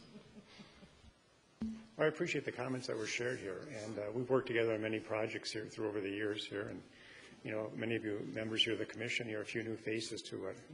We go way back, Jeff. I mean, I used to bring things to you back 10, 15 years ago, it seems like. It will take it all to heart here, and I appreciate the opportunity to be here. And Carrie, you've been wonderful to work with here, and a great addition to our community here, to have somebody heading our, planning division like this here. You guys, we've got a great team here. Now it's making it work, and I'll continue to think about the 44th. I know some of the council members, we've worked with them before. I know it's a different ball there altogether too, and let's see what the pulse is on it, take it to that level and get some feedback, and you'll be able to see as we do that. Thank you. I do want, Commissioner Staunton. I was just going to ask, Mr. Chair, what do we do with this small area plan? Is it just the comments that we've given, and then those are just kind of taken by the applicant, and then it moves to the next stage, and the council members can take a look? But maybe that's where you were going, Mr. Chair. I was heading that direction. I do want to know if there's anybody, there are some additional people in the audience. I want to know if anybody here, a member of the public, wishes to comment on this. As long as we are discussing this, it's appropriate, I think, to hear what anybody else might have to say.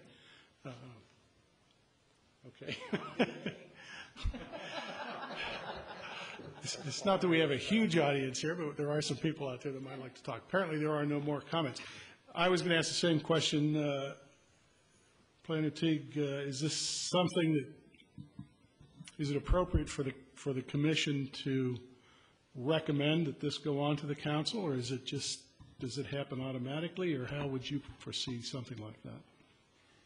The code specifically states that sketch plans are reviewed both by Planning Commission and City Council. So if I guess two options, if based on the comments here tonight, Mr. Noonan could say, I don't want to move forward to the City Council, and then it's done. But if he is still interested, and that's the feeling that I'm hearing this evening, that we would take it to the City Council for their comments. Ultimately, that decision about the small area plan rests with the City Council. That is their, it's their prerogative whether to require that or not. But I think your comments tonight would all be forwarded along with the sketch plan.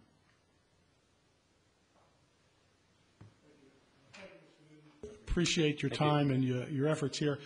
I would like to bring this back up to the commission to see if there are any additional comments or thoughts that any of the members of the body have with respect to this. And then I think it would be appropriate for the commission to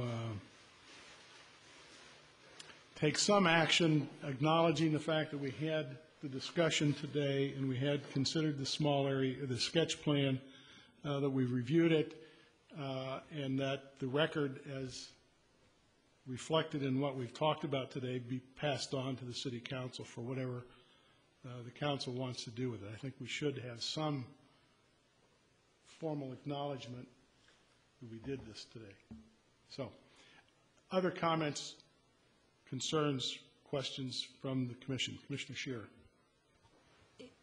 The only comment I'm making, and while I absolutely understand our obligation to the comprehensive plan and the points that it makes, it is striking me, and this is very off the cuff as we entertain this discussion this evening, that we can't run multiple small area plans simultaneously, I don't believe, and do really a top-notch job of getting the right input and bringing those to appropriate closure. And simultaneously, we are not, as a practical matter, going to be able to, nor should we, in my opinion, halt all other development that might be coming forward in the community. So there's an interesting balancing act here. And I'm hoping the council will take that into consideration. It's not easy to make this a pure black and white discussion in terms of what the comprehensive plan attempts to do, and we'll try to do whenever possible. You know, picking up on that a little bit, there's a couple things that occur to me. One, the idea of going to the community and presenting it to the neighborhood would be along, you know, in conjunction with the comments, the sketch plan comments that we provide and the sketch plan comments that the council might provide, sort of has maybe a little bit of a flavor of a small area plan. And so in the context of perhaps not, if there's a decision made not to go forward with one, the combination of those various ingredients might provide something similar to that might be helpful guidance.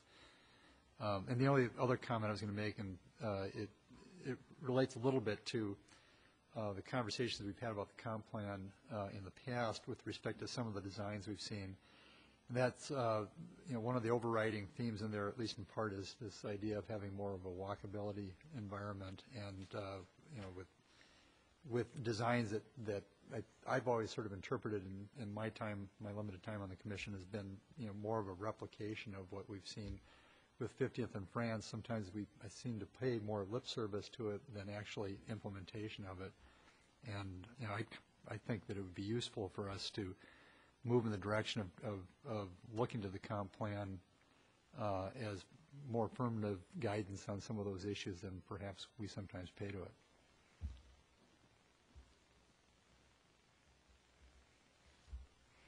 I just have a comment. I live in the neighborhood there, and this is the rapid oil change. I've always wondered how it was ever there. So I think it's a great thing that somebody's looking at addressing or some other piece to there. And where it goes, I don't know, but I would certainly encourage to keep going on it. I think the neighborhood in general would much rather have something than the rapid oil change center there. Other comments?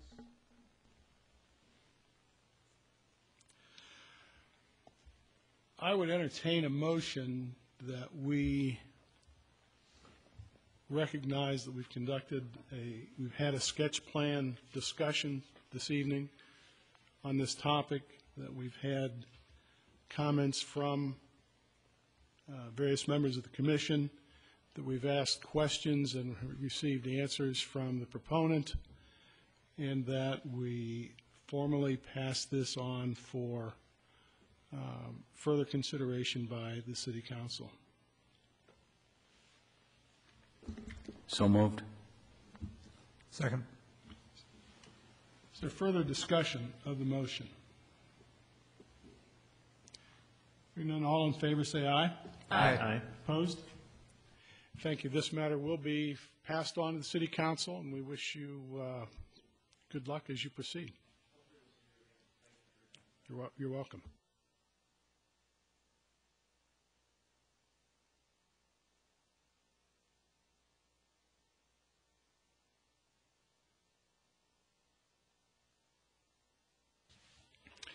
Next item on the agenda, consideration of zoning ordinance amendments concerning rooftop dining, the side yard setback, the Zoning Board of Appeals, and small wind and solar renewable energy systems. Carrie, do you have any comments? Wish to kick off the discussion on these, please? Certainly, Chair Grable, members of the commission. We'll start with the rooftop dining. Based on the direction from the Planning Commission at our last meeting, February 23rd, staff has revised the ordinance that will allow rooftop dining as a conditionally permitted use in our PCD2 districts. That's generally the Grandview area, 50th and France area, and the Edina interchange just off Highway 100 and 77th. The changes include requiring a 50-foot setback to R1 and R2 properties. The previous document talked about a 50-foot setback from residential uses. Also, we've included a screening requirement from R1 and R2 properties, and also that speakers be allowed but cannot be audible from adjacent properties. So given that, to summarize the ordinance in front of you, the conditions that are required for somebody to do rooftop dining. First, the use, it has to be accessory to an indoor restaurant in that same building. Rooftop dining may not have a kitchen facility or a bar on the roof. The rooftop dining over 20% of the principal indoor restaurant must provide additional parking spaces. Ties back to our discussion of the 50th and France area. Again, the 50-foot setback requirement from the R1 and R2 properties. hours would be limited from 7 a.m. to 10 p.m., and there's a provision that we could potentially tweak those a little bit more depending on the circumstance. Again, amplified sound may not be audible from adjacent properties, and that screening is required from the R1 and R2 district. So with that, if the Planning Commission is comfortable with this language, we could forward that on to the City Council for their consideration, or if there's something that we've missed or we want to continue discussion, we could do that as well. So with that, I'll turn it over to the Commission for discussion. Thank you, Planner Teague. Comments, thoughts from the members of the Commission?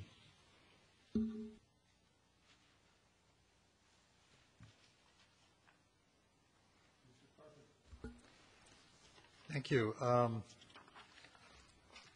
My initial reaction is that the text of the ordinance as drafted right now reflects what we've discussed, and but for one item, or one general item, I was going to recommend that we adopt this, but I included in the packet was an email that I think was forwarded to the Planning Commission via Councilmember Bennett regarding information that was furnished, I think including, it looks like a form of ordinance that was used in another municipality outside the state of Minnesota, I believe, that I thought was actually somewhat informative and raised some thoughts that may be different than what we've done, and I wonder if we should at least consider the possibility of incorporating some of that. And I'll just use as an example.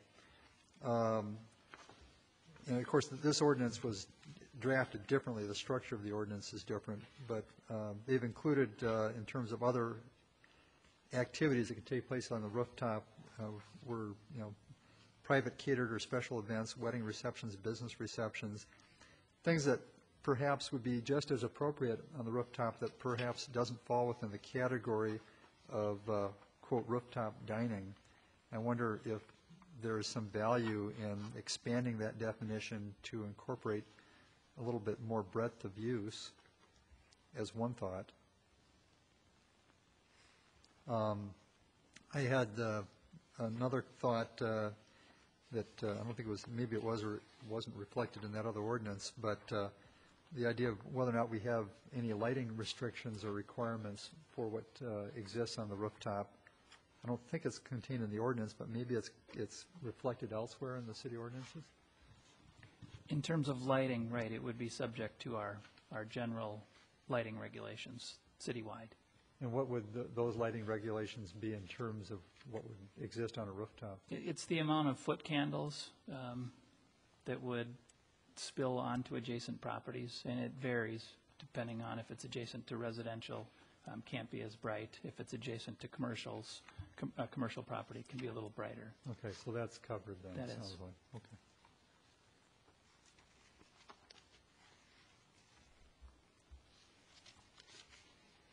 Carrie, does that require cutout lighting, or, cutoff lighting in the ordinance that as exists today?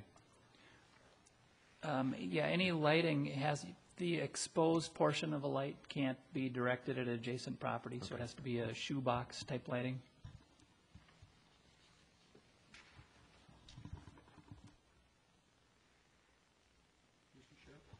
One of the things I noticed, I think it's a Milwaukee document that we were looking at. There was a section that talked about appropriate security measures being in place, and I don't know what our current practice is with commercial buildings, but it does strike me that on a rooftop, we're a little silent about fencing or security issues in terms of potential danger to clients. And I wonder what the other commissioners' thoughts are on that, whether we should have something included that expresses our expectations.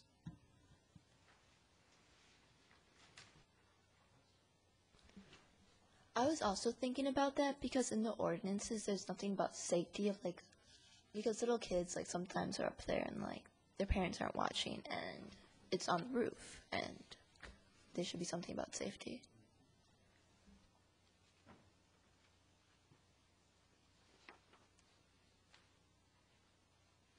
Other thoughts? Chair?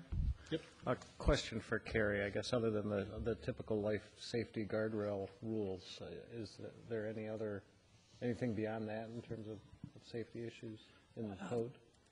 Yeah, that would be covered by the building code. I don't know what that is for how tall a fence or some type of a guardrail would be required. I don't know what that height would be, but that's where that provision would be covered in under the building code.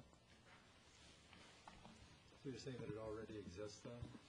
It would, yeah. Okay. But it's a point well taken. That might be something that we would want to include here so it's known up front.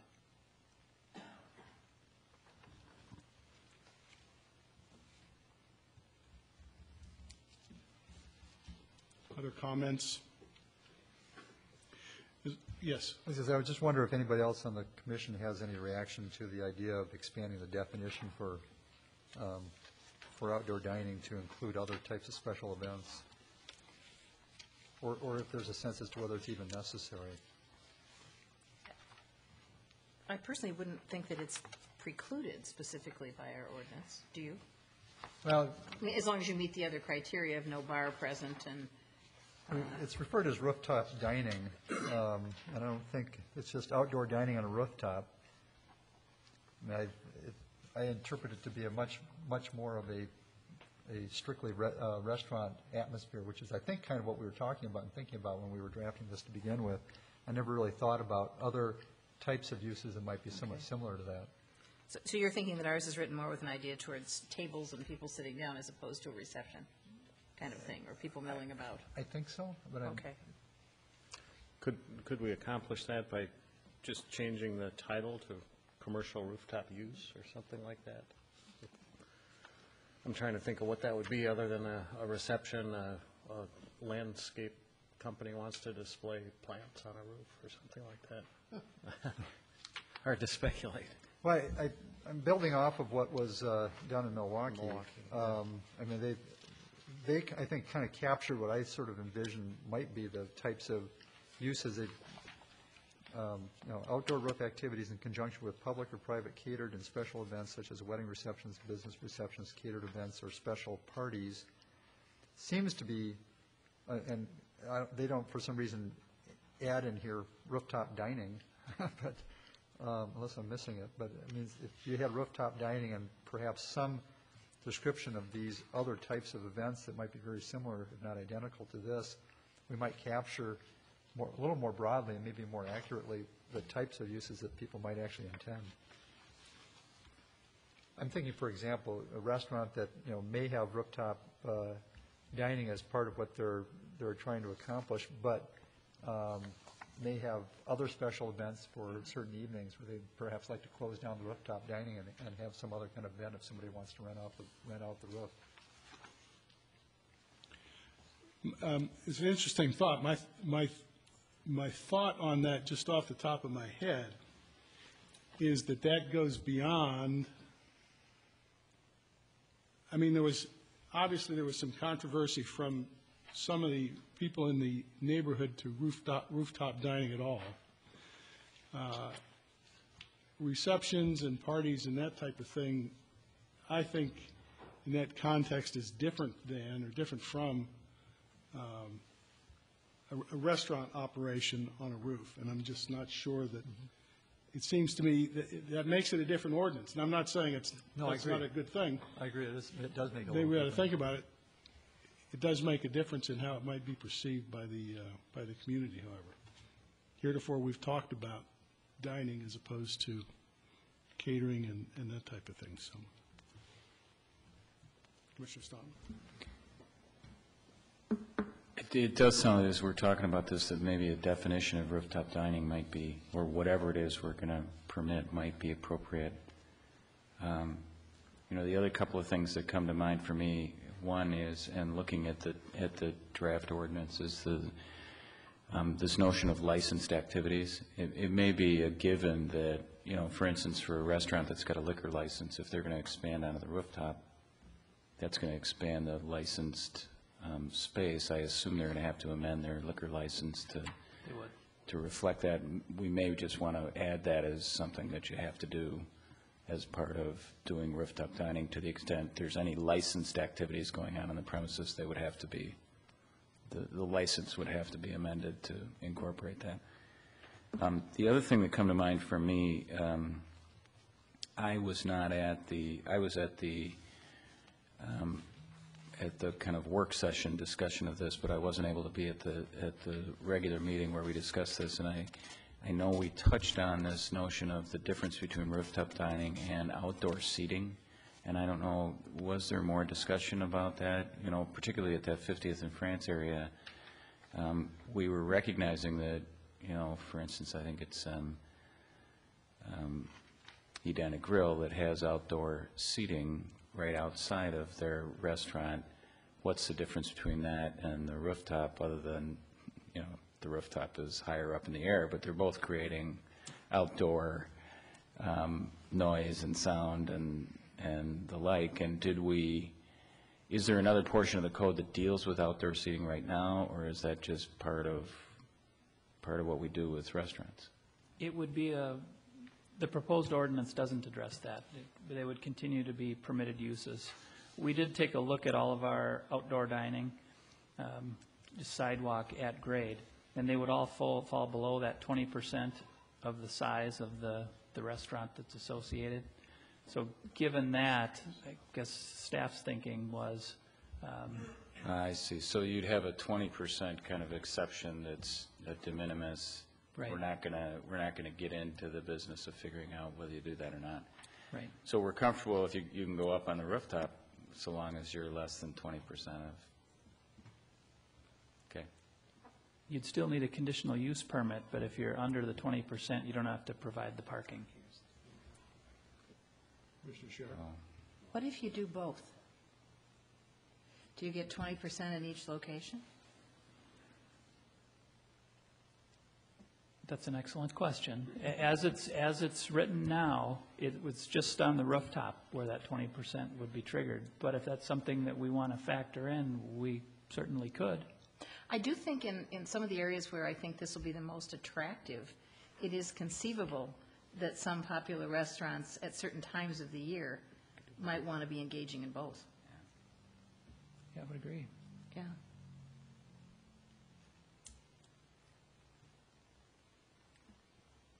Other thoughts?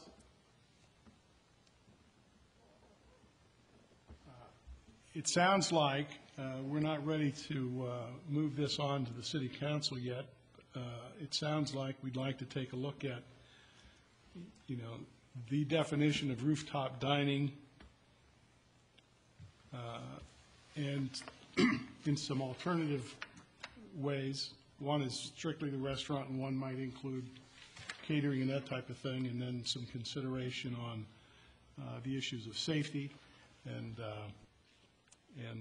railings and that type of thing, and then also this last issue on, you know, what happens down on the street level and how does that all tie together. Is that fair enough for a charge to the staff to take a look at? I don't think there's anything, no one's pushing this ordinance right now, are they? No. Okay. Sure. Would anybody in the audience wish to comment on rooftop dining? Nobody wants. We haven't hit it yet.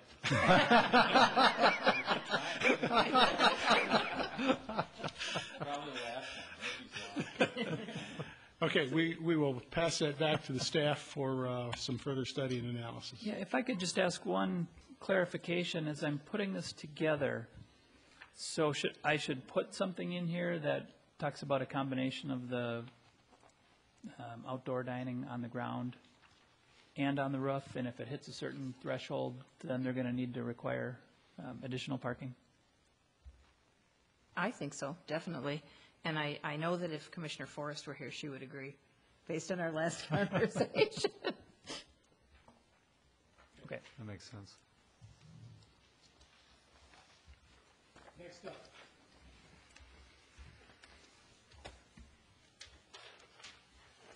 Okay, the next one is the side yard setback requirement. And this was This came up as part of the discussion in the Country Club District, that our current code regulation, that anytime a building exceeds 15 feet in height, the setback has to increase. And that's preventing colonials from being built within that heritage district. So we had looked at a code that would exempt them from that requirement. And the thinking was, if someone were to build an addition in the country club off the back of their house, they could use that exemption, but there wouldn't be any review required from the Heritage Preservation Board. So the suggestion was we should require a certificate of appropriateness in that situation, that if someone's going to use that exemption in the code, there should be some type of a review. So with that in mind, we brought that back to the Heritage Preservation Board for their consideration, and they concurred with the Planning Commission that that would be a good idea.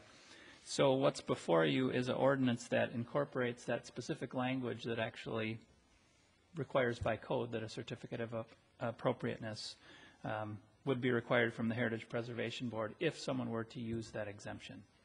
So if the commission is comfortable with this, we could forward that on to the City Council for their consideration. Thank you, Kerry. Comments? So as I'm getting the idea is to have an alternative. If it's either going to be governed by the certificate of appropriateness from the HPB or by the setbacks that we deal with. Right. They would be allowed that exemption, but it's subject to approval from the Heritage Preservation Board. When it refers to single dwelling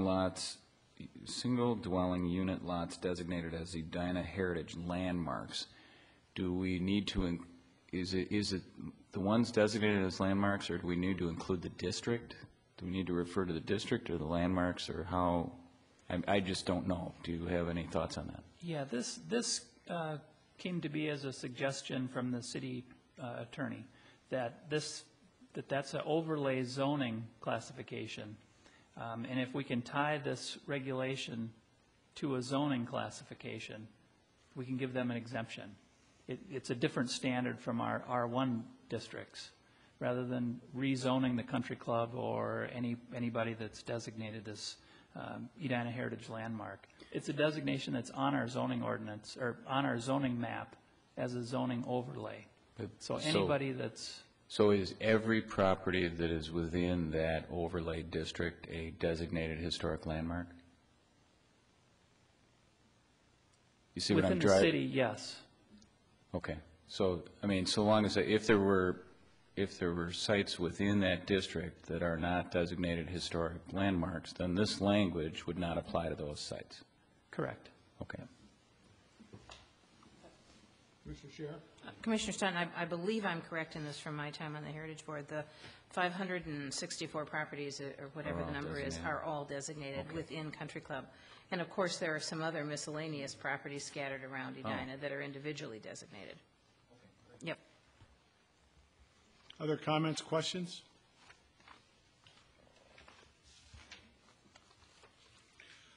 Are we prepared to move this on to City Council? I would say yes. I'd be prepared to make that motion. It is now moved. Second. Second.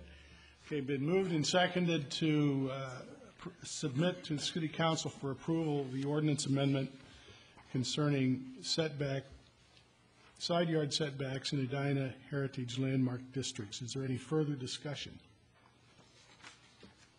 Is there any comment from, I will ask, I know it's not yet.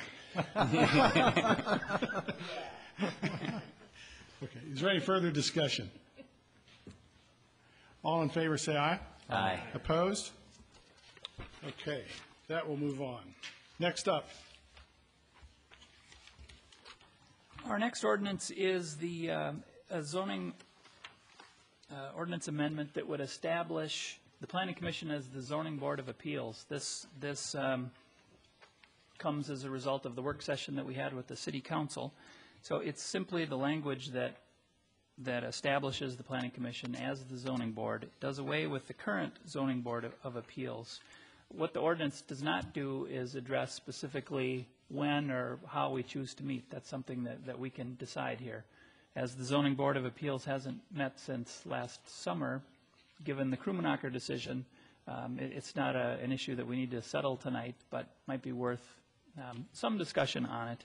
A couple of things that we've talked about, have a regular zoning, have the Planning Commission meet as the Zoning Board at 5:30 or 5 or whatever time you may choose, the night of a Planning Commission meeting. Could be televised, wouldn't have to be televised. I think that's something that we'll discuss later in the meeting, the policy regarding televised meeting. Another option that's been thrown out is we just have variances considered on your regular agenda.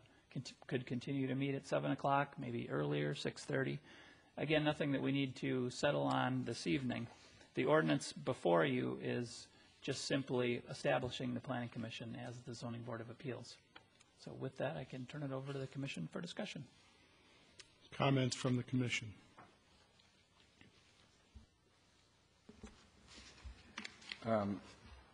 Carrie, as I'm looking at the draft, are the crossouts, I see that there's one underlined passage that's highlighted, and then there are a number of crossouts. Are all the crossouts part of the changes that we're contemplating here? Correct. Yep. So the one thing that we did talk about as we worked through this was how, when we have a combined situation, so we've got maybe there's a variance in a conditional use permit or a variance in a final plan approval, that there would be a kind of automatic appeal to the City Council, so that we might quote-unquote grant the variance, but since the whole project is going with our recommendation on the CUP or the final plan or whatever it might be to the Council, that the variances would go with it. Is there language in here that accomplishes that? Not in this document before you, but that language has been added to the code as part of our last ordinance change, where we changed the entire administration and procedure section 850.04. That automatic appeal language is already existing in the code. That's right. That's right. Thank you for that reminder.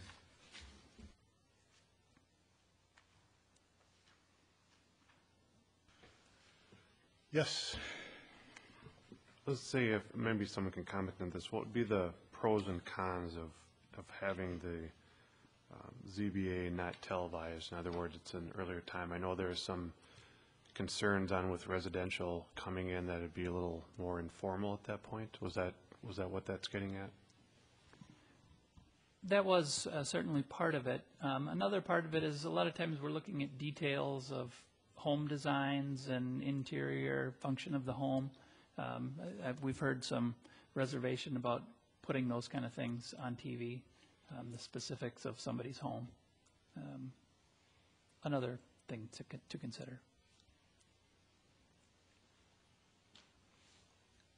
Other comments?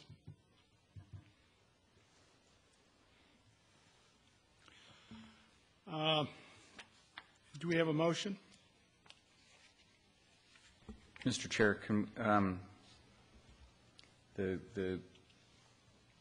I think the draft ordinance makes a lot of sense. Do we want to do the draft ordinance and then have the discussion about the meeting configuration, or do you want to put that off for another day, or what, or discuss it in conjunction with the television discussion later in the meeting? I guess I'm not sure how to attack that. Given the time, I think I would prefer to pass this ordinance on to the City Council tonight and hold comment on how we internally organize this and have the meetings until another meeting when it becomes more germane, perhaps, and maybe when we actually have a variance to consider. I'd make that motion. So your motion is to pass this ordinance on to the City Council with our approval? Correct. Is there a second? Second. Is there any discussion from the audience?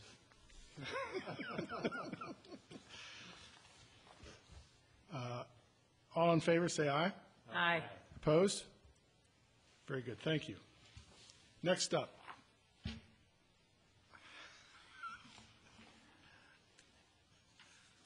Our next item was the small wind and solar renewable energy systems ordinance that brought forward by Syria Iyer, a member of that commission. He had requested that we text him 10 minutes before he was to go on. We did that about 15 minutes ago, and he's texted back stating that he's got an emergency at home, he's got a water leak, and he can't make it. He asked if Mike could address it. If not, if Mike wasn't comfortable in that, we can continue this to our next meeting. I would rather not. He has the more information on it, so I would recommend the continuance.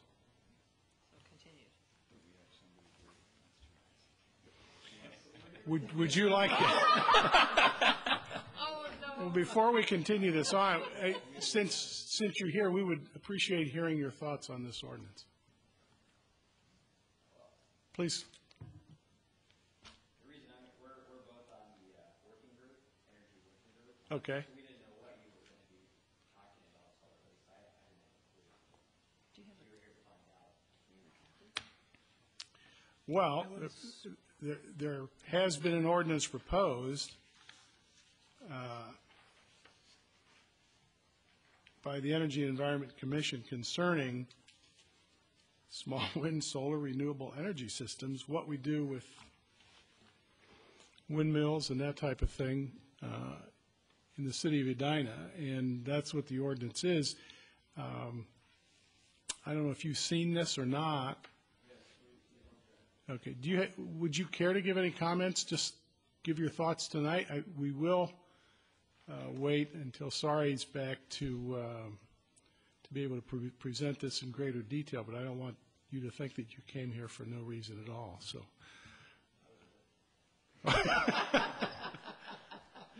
if you'd care to address the issue tonight, we'd be happy to hear from you. You want to come and give us your name and address, please? My name is Richard Griffith. I'm a member of the Energy and Environment Work Group, the energy part of it. And in October of last year, one of our members, John Spanicky, brought to our attention well, we knew there was a need for ordinances for solar and wind, small solar and wind. We're not talking about huge towers. We're talking about devices that may have 5, 10 kilowatt capability. It could be attractive to residents. And we're concerned about people putting them next to their post, their mailbox, or putting them next to their neighbor's doghouse, so we're concerned about that. And John Spanicky found that in Naperville, Illinois, they had done a pretty thorough job of initiating ordinances for their city. And we obtained, through John, copies of their work. And that is the starting point for the ordinances for Edina, Minnesota. Now, Commissioner Latham, our boss essentially, asked the question about, well, how's Naperville doing with that? Have they finished their ordinances? Are they happy? Have they time-tested the ordinances? And what do we know about that? And we actually have not checked back. She said the first thing the Planning Commission is going to ask is, well, how did Naperville do with it? So it's probably good that you're continuing this, because that is a very active question that our working group will answer at our next meeting, which will be April 19, I think. So we'll have more information for everybody at that point, but I think it would be wise to continue at this basis. So that's all I have to say. Thank you, Mr. Griffith. Any questions?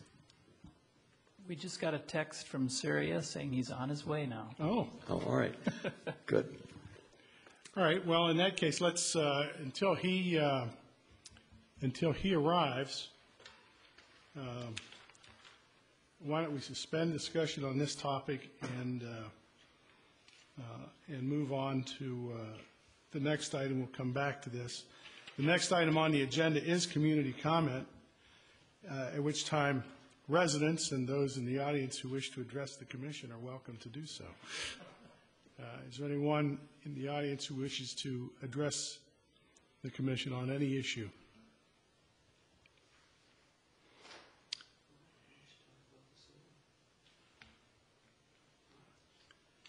It appears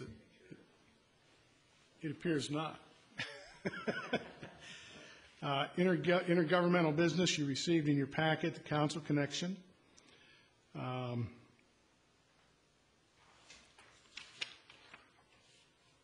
Carrie, would you handle this next one, the policy regarding filming the planning commission meetings? I remember we did receive communication about that. Yes, certainly. Yes. This was a request of the council through City Manager Scott Neal. They're looking for feedback in regard to commissions and policy regarding whether they should be filmed or not. I think it's pretty safe to say the Planning Commission will stay televised. So maybe this is more for the Zoning Board of Appeals, but they've asked some specific questions that you consider.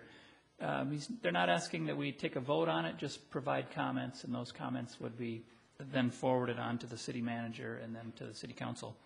So the first is, do you believe that filming your commission meeting and subsequently rebroadcasting the filmed meeting on cable television would change the manner in which commissioners or guests behave or participate in a commission meeting?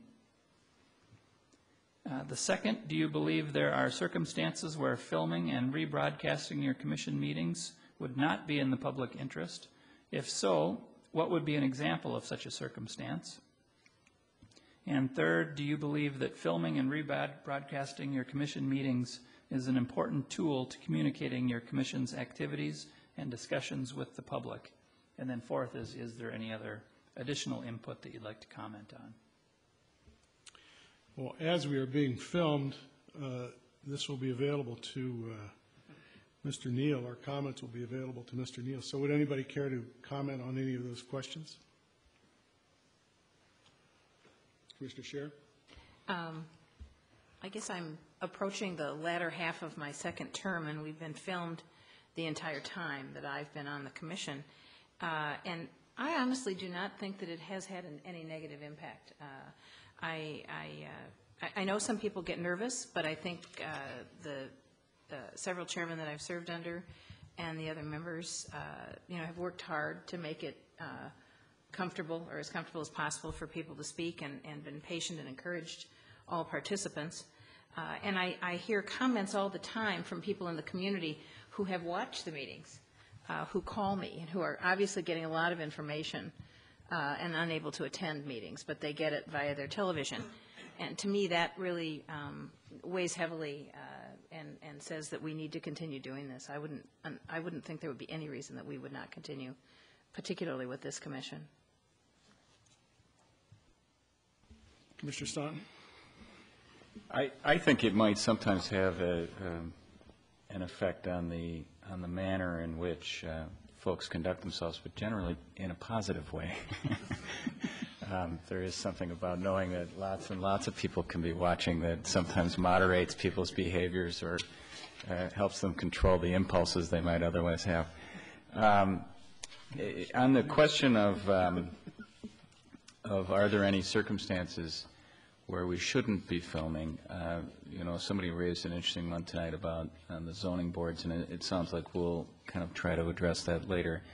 But I'm a big believer that we've got some state statutes that address what's available to the public and what isn't available to the public in terms of the Open Meeting Law and the Data Practices Act. And I think it's kind of if something is open to the public and available to the public, then we ought to be televising it.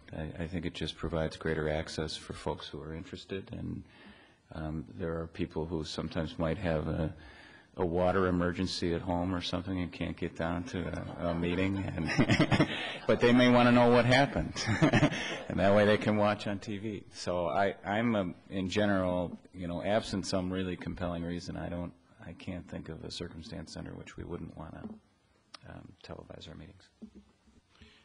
Does anyone on the commission disagree with the comments that we've just heard about this? I think it's a good idea, and we need to continue, and it's a favorable thing. Subject to discussion, we could have at a later time on some of the residential zoning issues before the Zoning Board of Appeals. Carrie, is that sufficient comment, do you believe, for? All right, now moving back to the issue of the ordinance on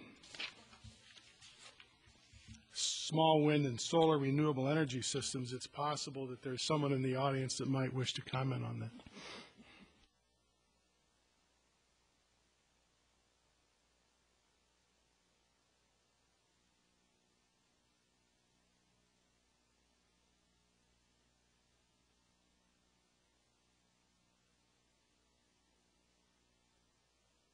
And Environment Commission. And thank you for giving me the time to come and present on this. What I want to take about 10 minutes of your time and talk about this solar PV and wind renewables ordinance that the Energy Commission, and actually a working group within the Energy Commission, the Energy Working Group, has come up with. And the reason I'm bringing it to you today is that I think it involves a lot of zoning type of language that really comes under the purview of the Planning Commission and not under the purview of the Energy and Environment Commission. So if this has to go forward to City Council, it'll have to be, in my opinion, and I think in the EEC's opinion, I represent their opinion, it'll have to go either through you, your body, or jointly from both the Planning Commission and the Energy and Environment Commission. So I'm going to walk through these few slides here quickly, and then I'll tell you what I want from the Planning Commission.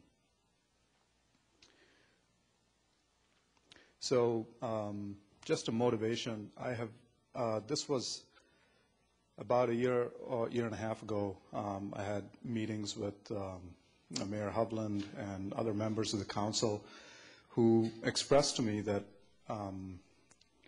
it was a good time for the Energy and Environment Commission to come up with an ordinance that puts together some sort of rules and regulations and guidance, really, for city residents if they want to put solar PV or residential solar PV or wind.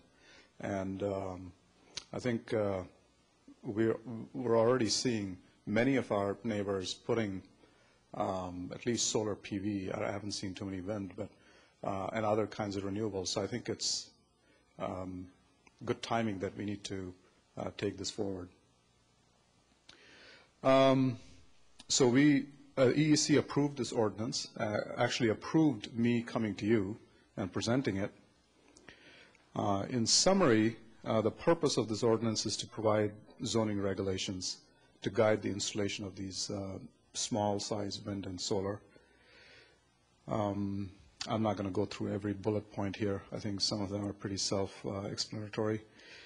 The applicability is mostly to residential type of installations, not large. The large wind energy systems are not.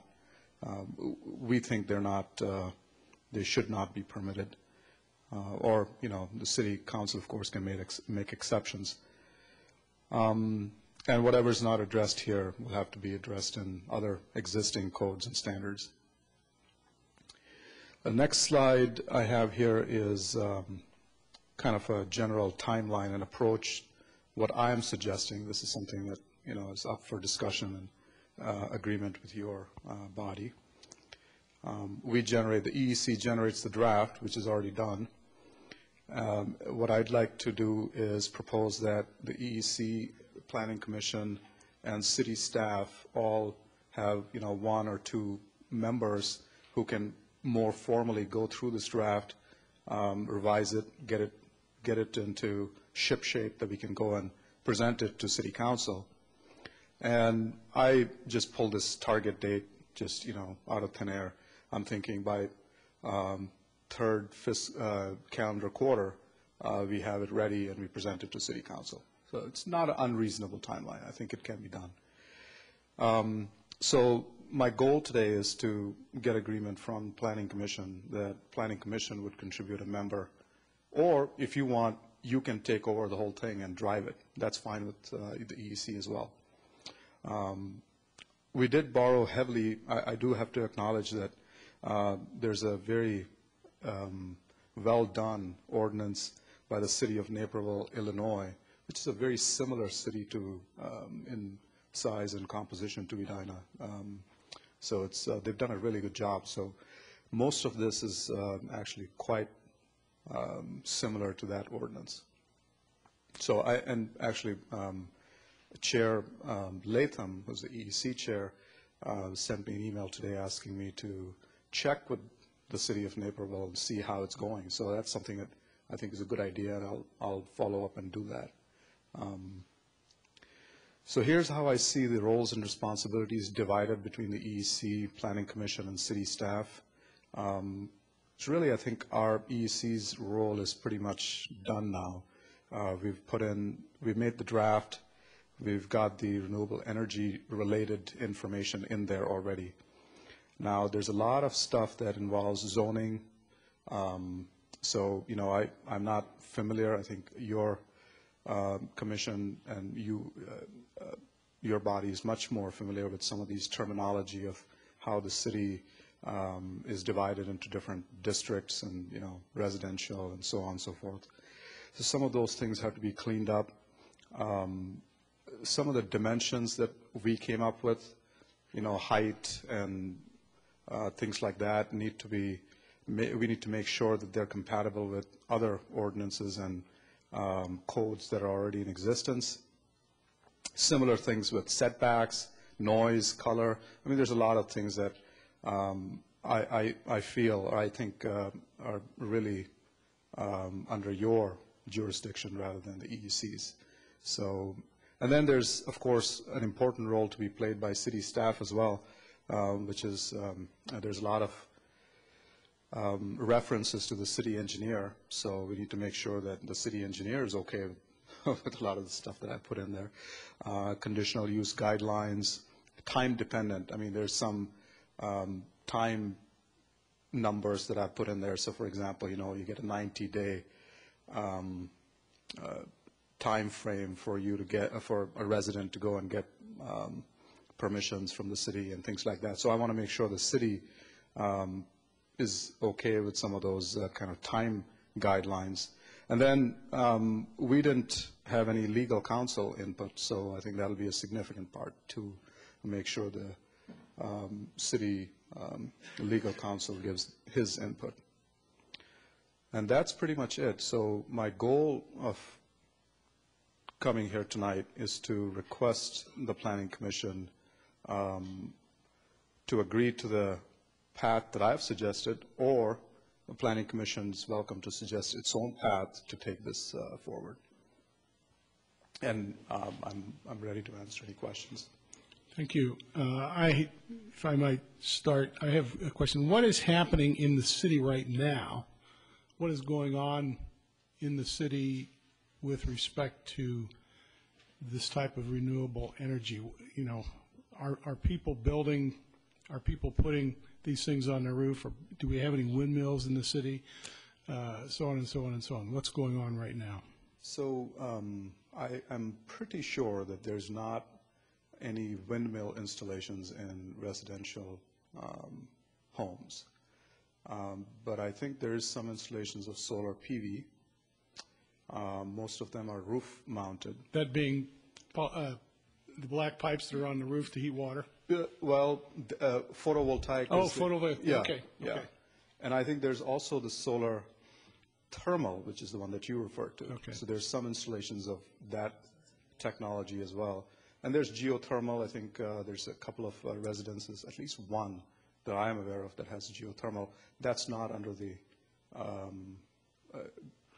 scope of this ordinance that we put together. So, but there's a few examples here and there. And I think it's just going to grow. I mean, our community is fairly forward-looking in some of these concepts, and I'm pretty sure that it's just going to be more and more. But I can, Commissioner Graybiel, I will try to get more, real data to answer your question. I was kind of vague, but I'll try and get you some real numbers. Yeah. Do these installations fall subject to any code? Does a permit need to be pulled? Typically, building permits would be required. Okay, so we're at that stage. Yeah, and actually our current zoning ordinance does address this. It's a real small paragraph, but it's pretty broad. So our current code does allow energy collection systems, so that would include solar and wind energy. So surprisingly, our code does address that. So someone was forward-thinking years back. In residential districts, you could have a windmill up to 18 feet tall, as long as it meets required setbacks, and it can't be located in a front yard. So in a side or rear yard, you could have solar panels on your house or a windmill in your backyard. Mm-hmm. If it's a freestanding, 18 feet is the maximum height. If it's attached to the roof, some type of equipment, it just can't exceed our maximum building height requirement, overall height requirement, right? And that same goes for our commercial districts as well. They're subject to the setback and building height requirements. Can I add something to what was said previously? Mr. Greg Nelson's. I have something to say. Greg Nelson. I live at 6120 Hanson Road, and as far as solar in the area, it is going to increase. I own an installation company that does solar as well as home automation, home theater. It's been around for 22 years, and solar is just at its infancy stage in this area, in the state. And there's a few things that are in play right now. The legislature may pass a renewable energy credit, which is something similar that the state of New Jersey did and 18 other states did. And what that basically does is allow the homeowner to have energy credits that they can put on the market, a financial market, and it makes their payback change from 30 to 50 years down to 5 or 10 years. And that's usually the stumbling block that holds people back. So we do see that coming relatively quickly. And even if the state doesn't pass it, the price of solar is coming down, and the interest is growing. In fact, the state had a rebate last year, and they ran out of their money in the first month, when the year before it took 10 months to go through their funding. And then one other thing I wanted to add, and this is probably making life harder for installation companies, but we did do an installation in the city of Edina, and I called the building department to ask what the process was, and I was told that no building permit was needed, just get the electrical inspector involved, and when you're done, give us a call, they'd like to come and see it. So I'm not sure that the planning department or the building department is all that versed in solar. And I think Suria's right, there's not any wind as far as we know happening, and there probably won't be much wind. It's not the best area for wind, but doesn't keep people from putting systems up. Thank you, Mr. Nelson. Other questions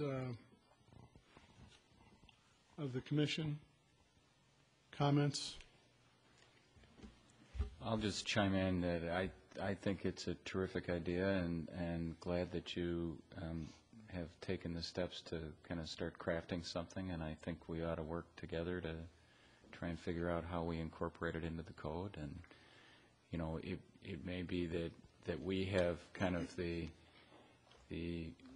land use regulatory piece of it, and that the Energy and Environment Commission can be doing some thinking about how do we encourage folks to do more of this within those parameters. So I think it's a great, we've talked about kind of our goals for the zoning ordinance, and one of them has been to pursue more kind of sustainable building components. And this isn't exactly on that, but it's certainly related to that whole updating our ordinances to make it friendlier to renewable energy and sustainable concepts. So I'm all for moving forward with it. Obviously, we've got some work to do to kind of grind through it, but I think it's a great idea.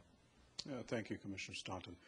Just to mention one more thing, a while ago when I met with Chair Fisher, one of the objectives was to get certainly the Energy Commission to work closer with the Planning Commission, because there's a lot of overlap that we think that we can help or make significant change towards towards the, in the right direction for the city.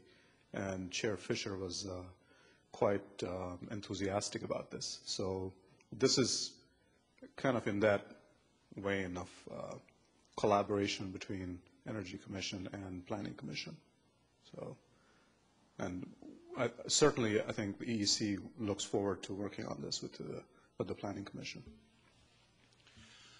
So your suggestion was that a task force be established with members of the Energy Environment Commission, with members of the Planning Commission, and with representatives from the city to review the ordinance, to come up with a recommendation to your group, this group, which would be passed on to the City Council for an ordinance. Am I stating your recommendation correctly? That is accurate. My thoughts on that is, as your chair, is that we do that and that we appoint one or two members of the Planning Commission to that kind of task force and as a subcommittee of the Planning Commission, and then we move forward on that. I'm open to other suggestions from the people here tonight if you think there's a better way to handle that issue. If you did agree to that, I would take it upon myself to contact, I would like to hear from each of you if you'd be interested in serving on that, and I will contact the other members who are not here tonight to see if they are interested in serving on that, and then we would, at our next meeting, we could formally appoint a subcommittee to move forward on this. So that's my suggestion anyway, and I'm open to alternatives. I was going to say I would be interested in serving on that.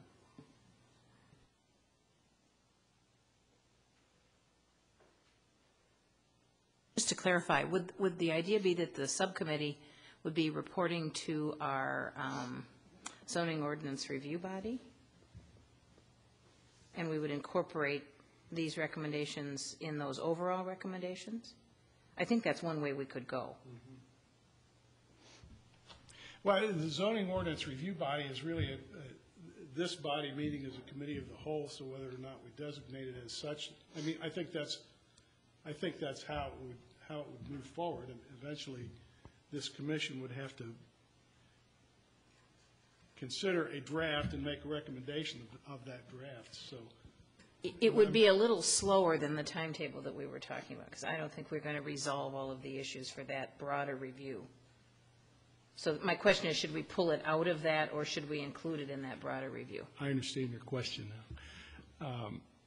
We seem to have, we started out with the idea we were going to do this all in one fell swoop, consider all of these ordinance amendments, and then draft a complete ordinance and submit it to the council. And we've gotten to a point where we are doing things as they come up.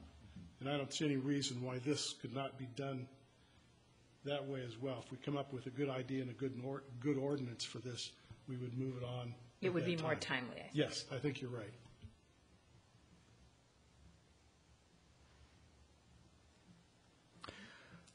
Mr. Chair, I would also be willing to serve on this committee, subcommittee.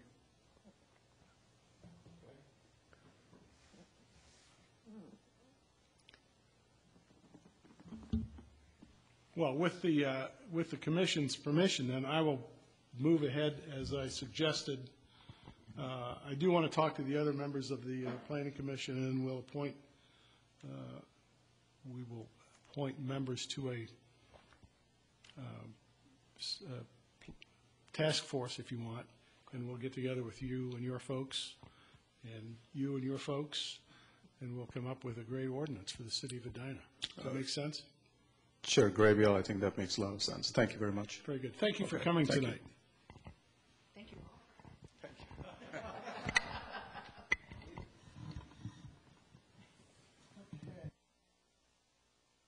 My agenda.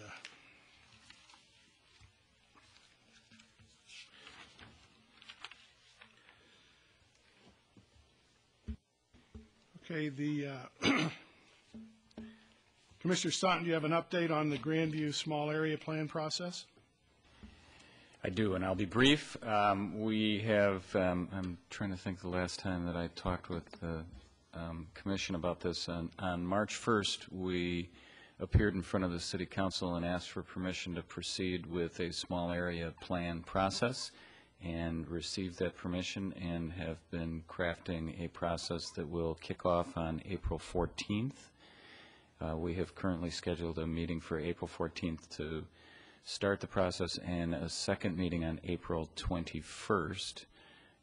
The meeting on April 14th will be held here in the council chambers beginning at 7 p.m., and we invite all members of the public who might be interested in the process to come and join us as we try to take the 7 guiding principles that we created as part of the initial phase of this process and convert them to a full-blown small area plan. And the meeting on the 21st of April will be held at the Senior Center. And the hope is that that meeting to break into smaller working groups to work on various components of the small area plan.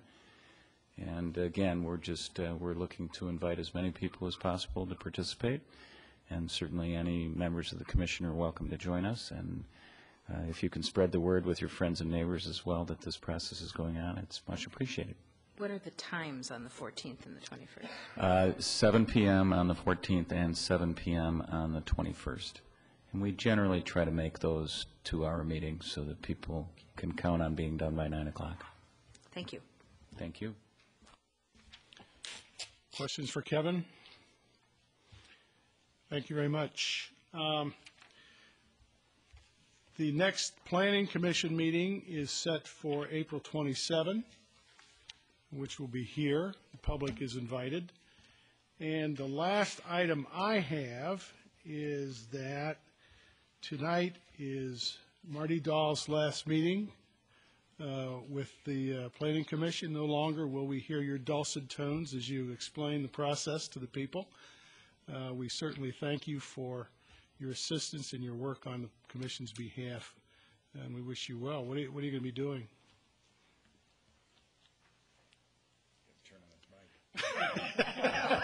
I am actually headed south of the river. I will be the head of the communications department for the city of Burnsville. My first day there is April 11th.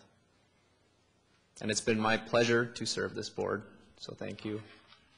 Well, Edina's loss is Burnsville's gain, and again, we wish you all the best, and thank you very much. Thank you. Congratulations and good luck. Any other business to come before the Commission this evening? Commissioner Scheer. I wanted to make note, I think we all got an email from citizen Michael Gorman asking that we add to our ordinance review a couple of items, which I think are worth noting. One is the issue of the placement of satellite dish receivers, and ties in some way to our earlier discussion this evening regarding the Energy Commission, and discussion about numbers of cars that ought to reside in driveways. I did receive that email, and I did discuss it with Carrie. Before I discussed it with Carrie, I took a look at the current code, and it would appear that the picture of the house with the satellite dish is in violation of a current code section, as is the pickup truck in the guy's driveway. So those items are already covered in the city code, so it may be that we don't have to add those to our agenda, since the code already covers those. My suggestion to him would be that he contact the building department and have them check out whether or not there's a code violation there, so. And we thank him for bringing that to the city's attention.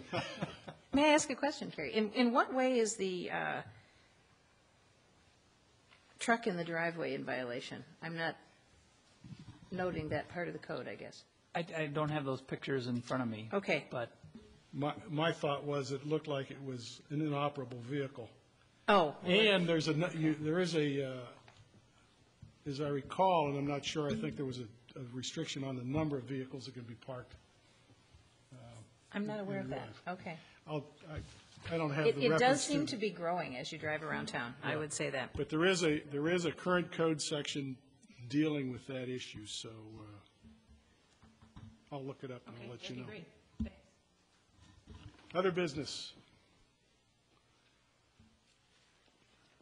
I'll entertain a motion to adjourn. So moved. Is there a second? Second. We are adjourned. Thank you very much.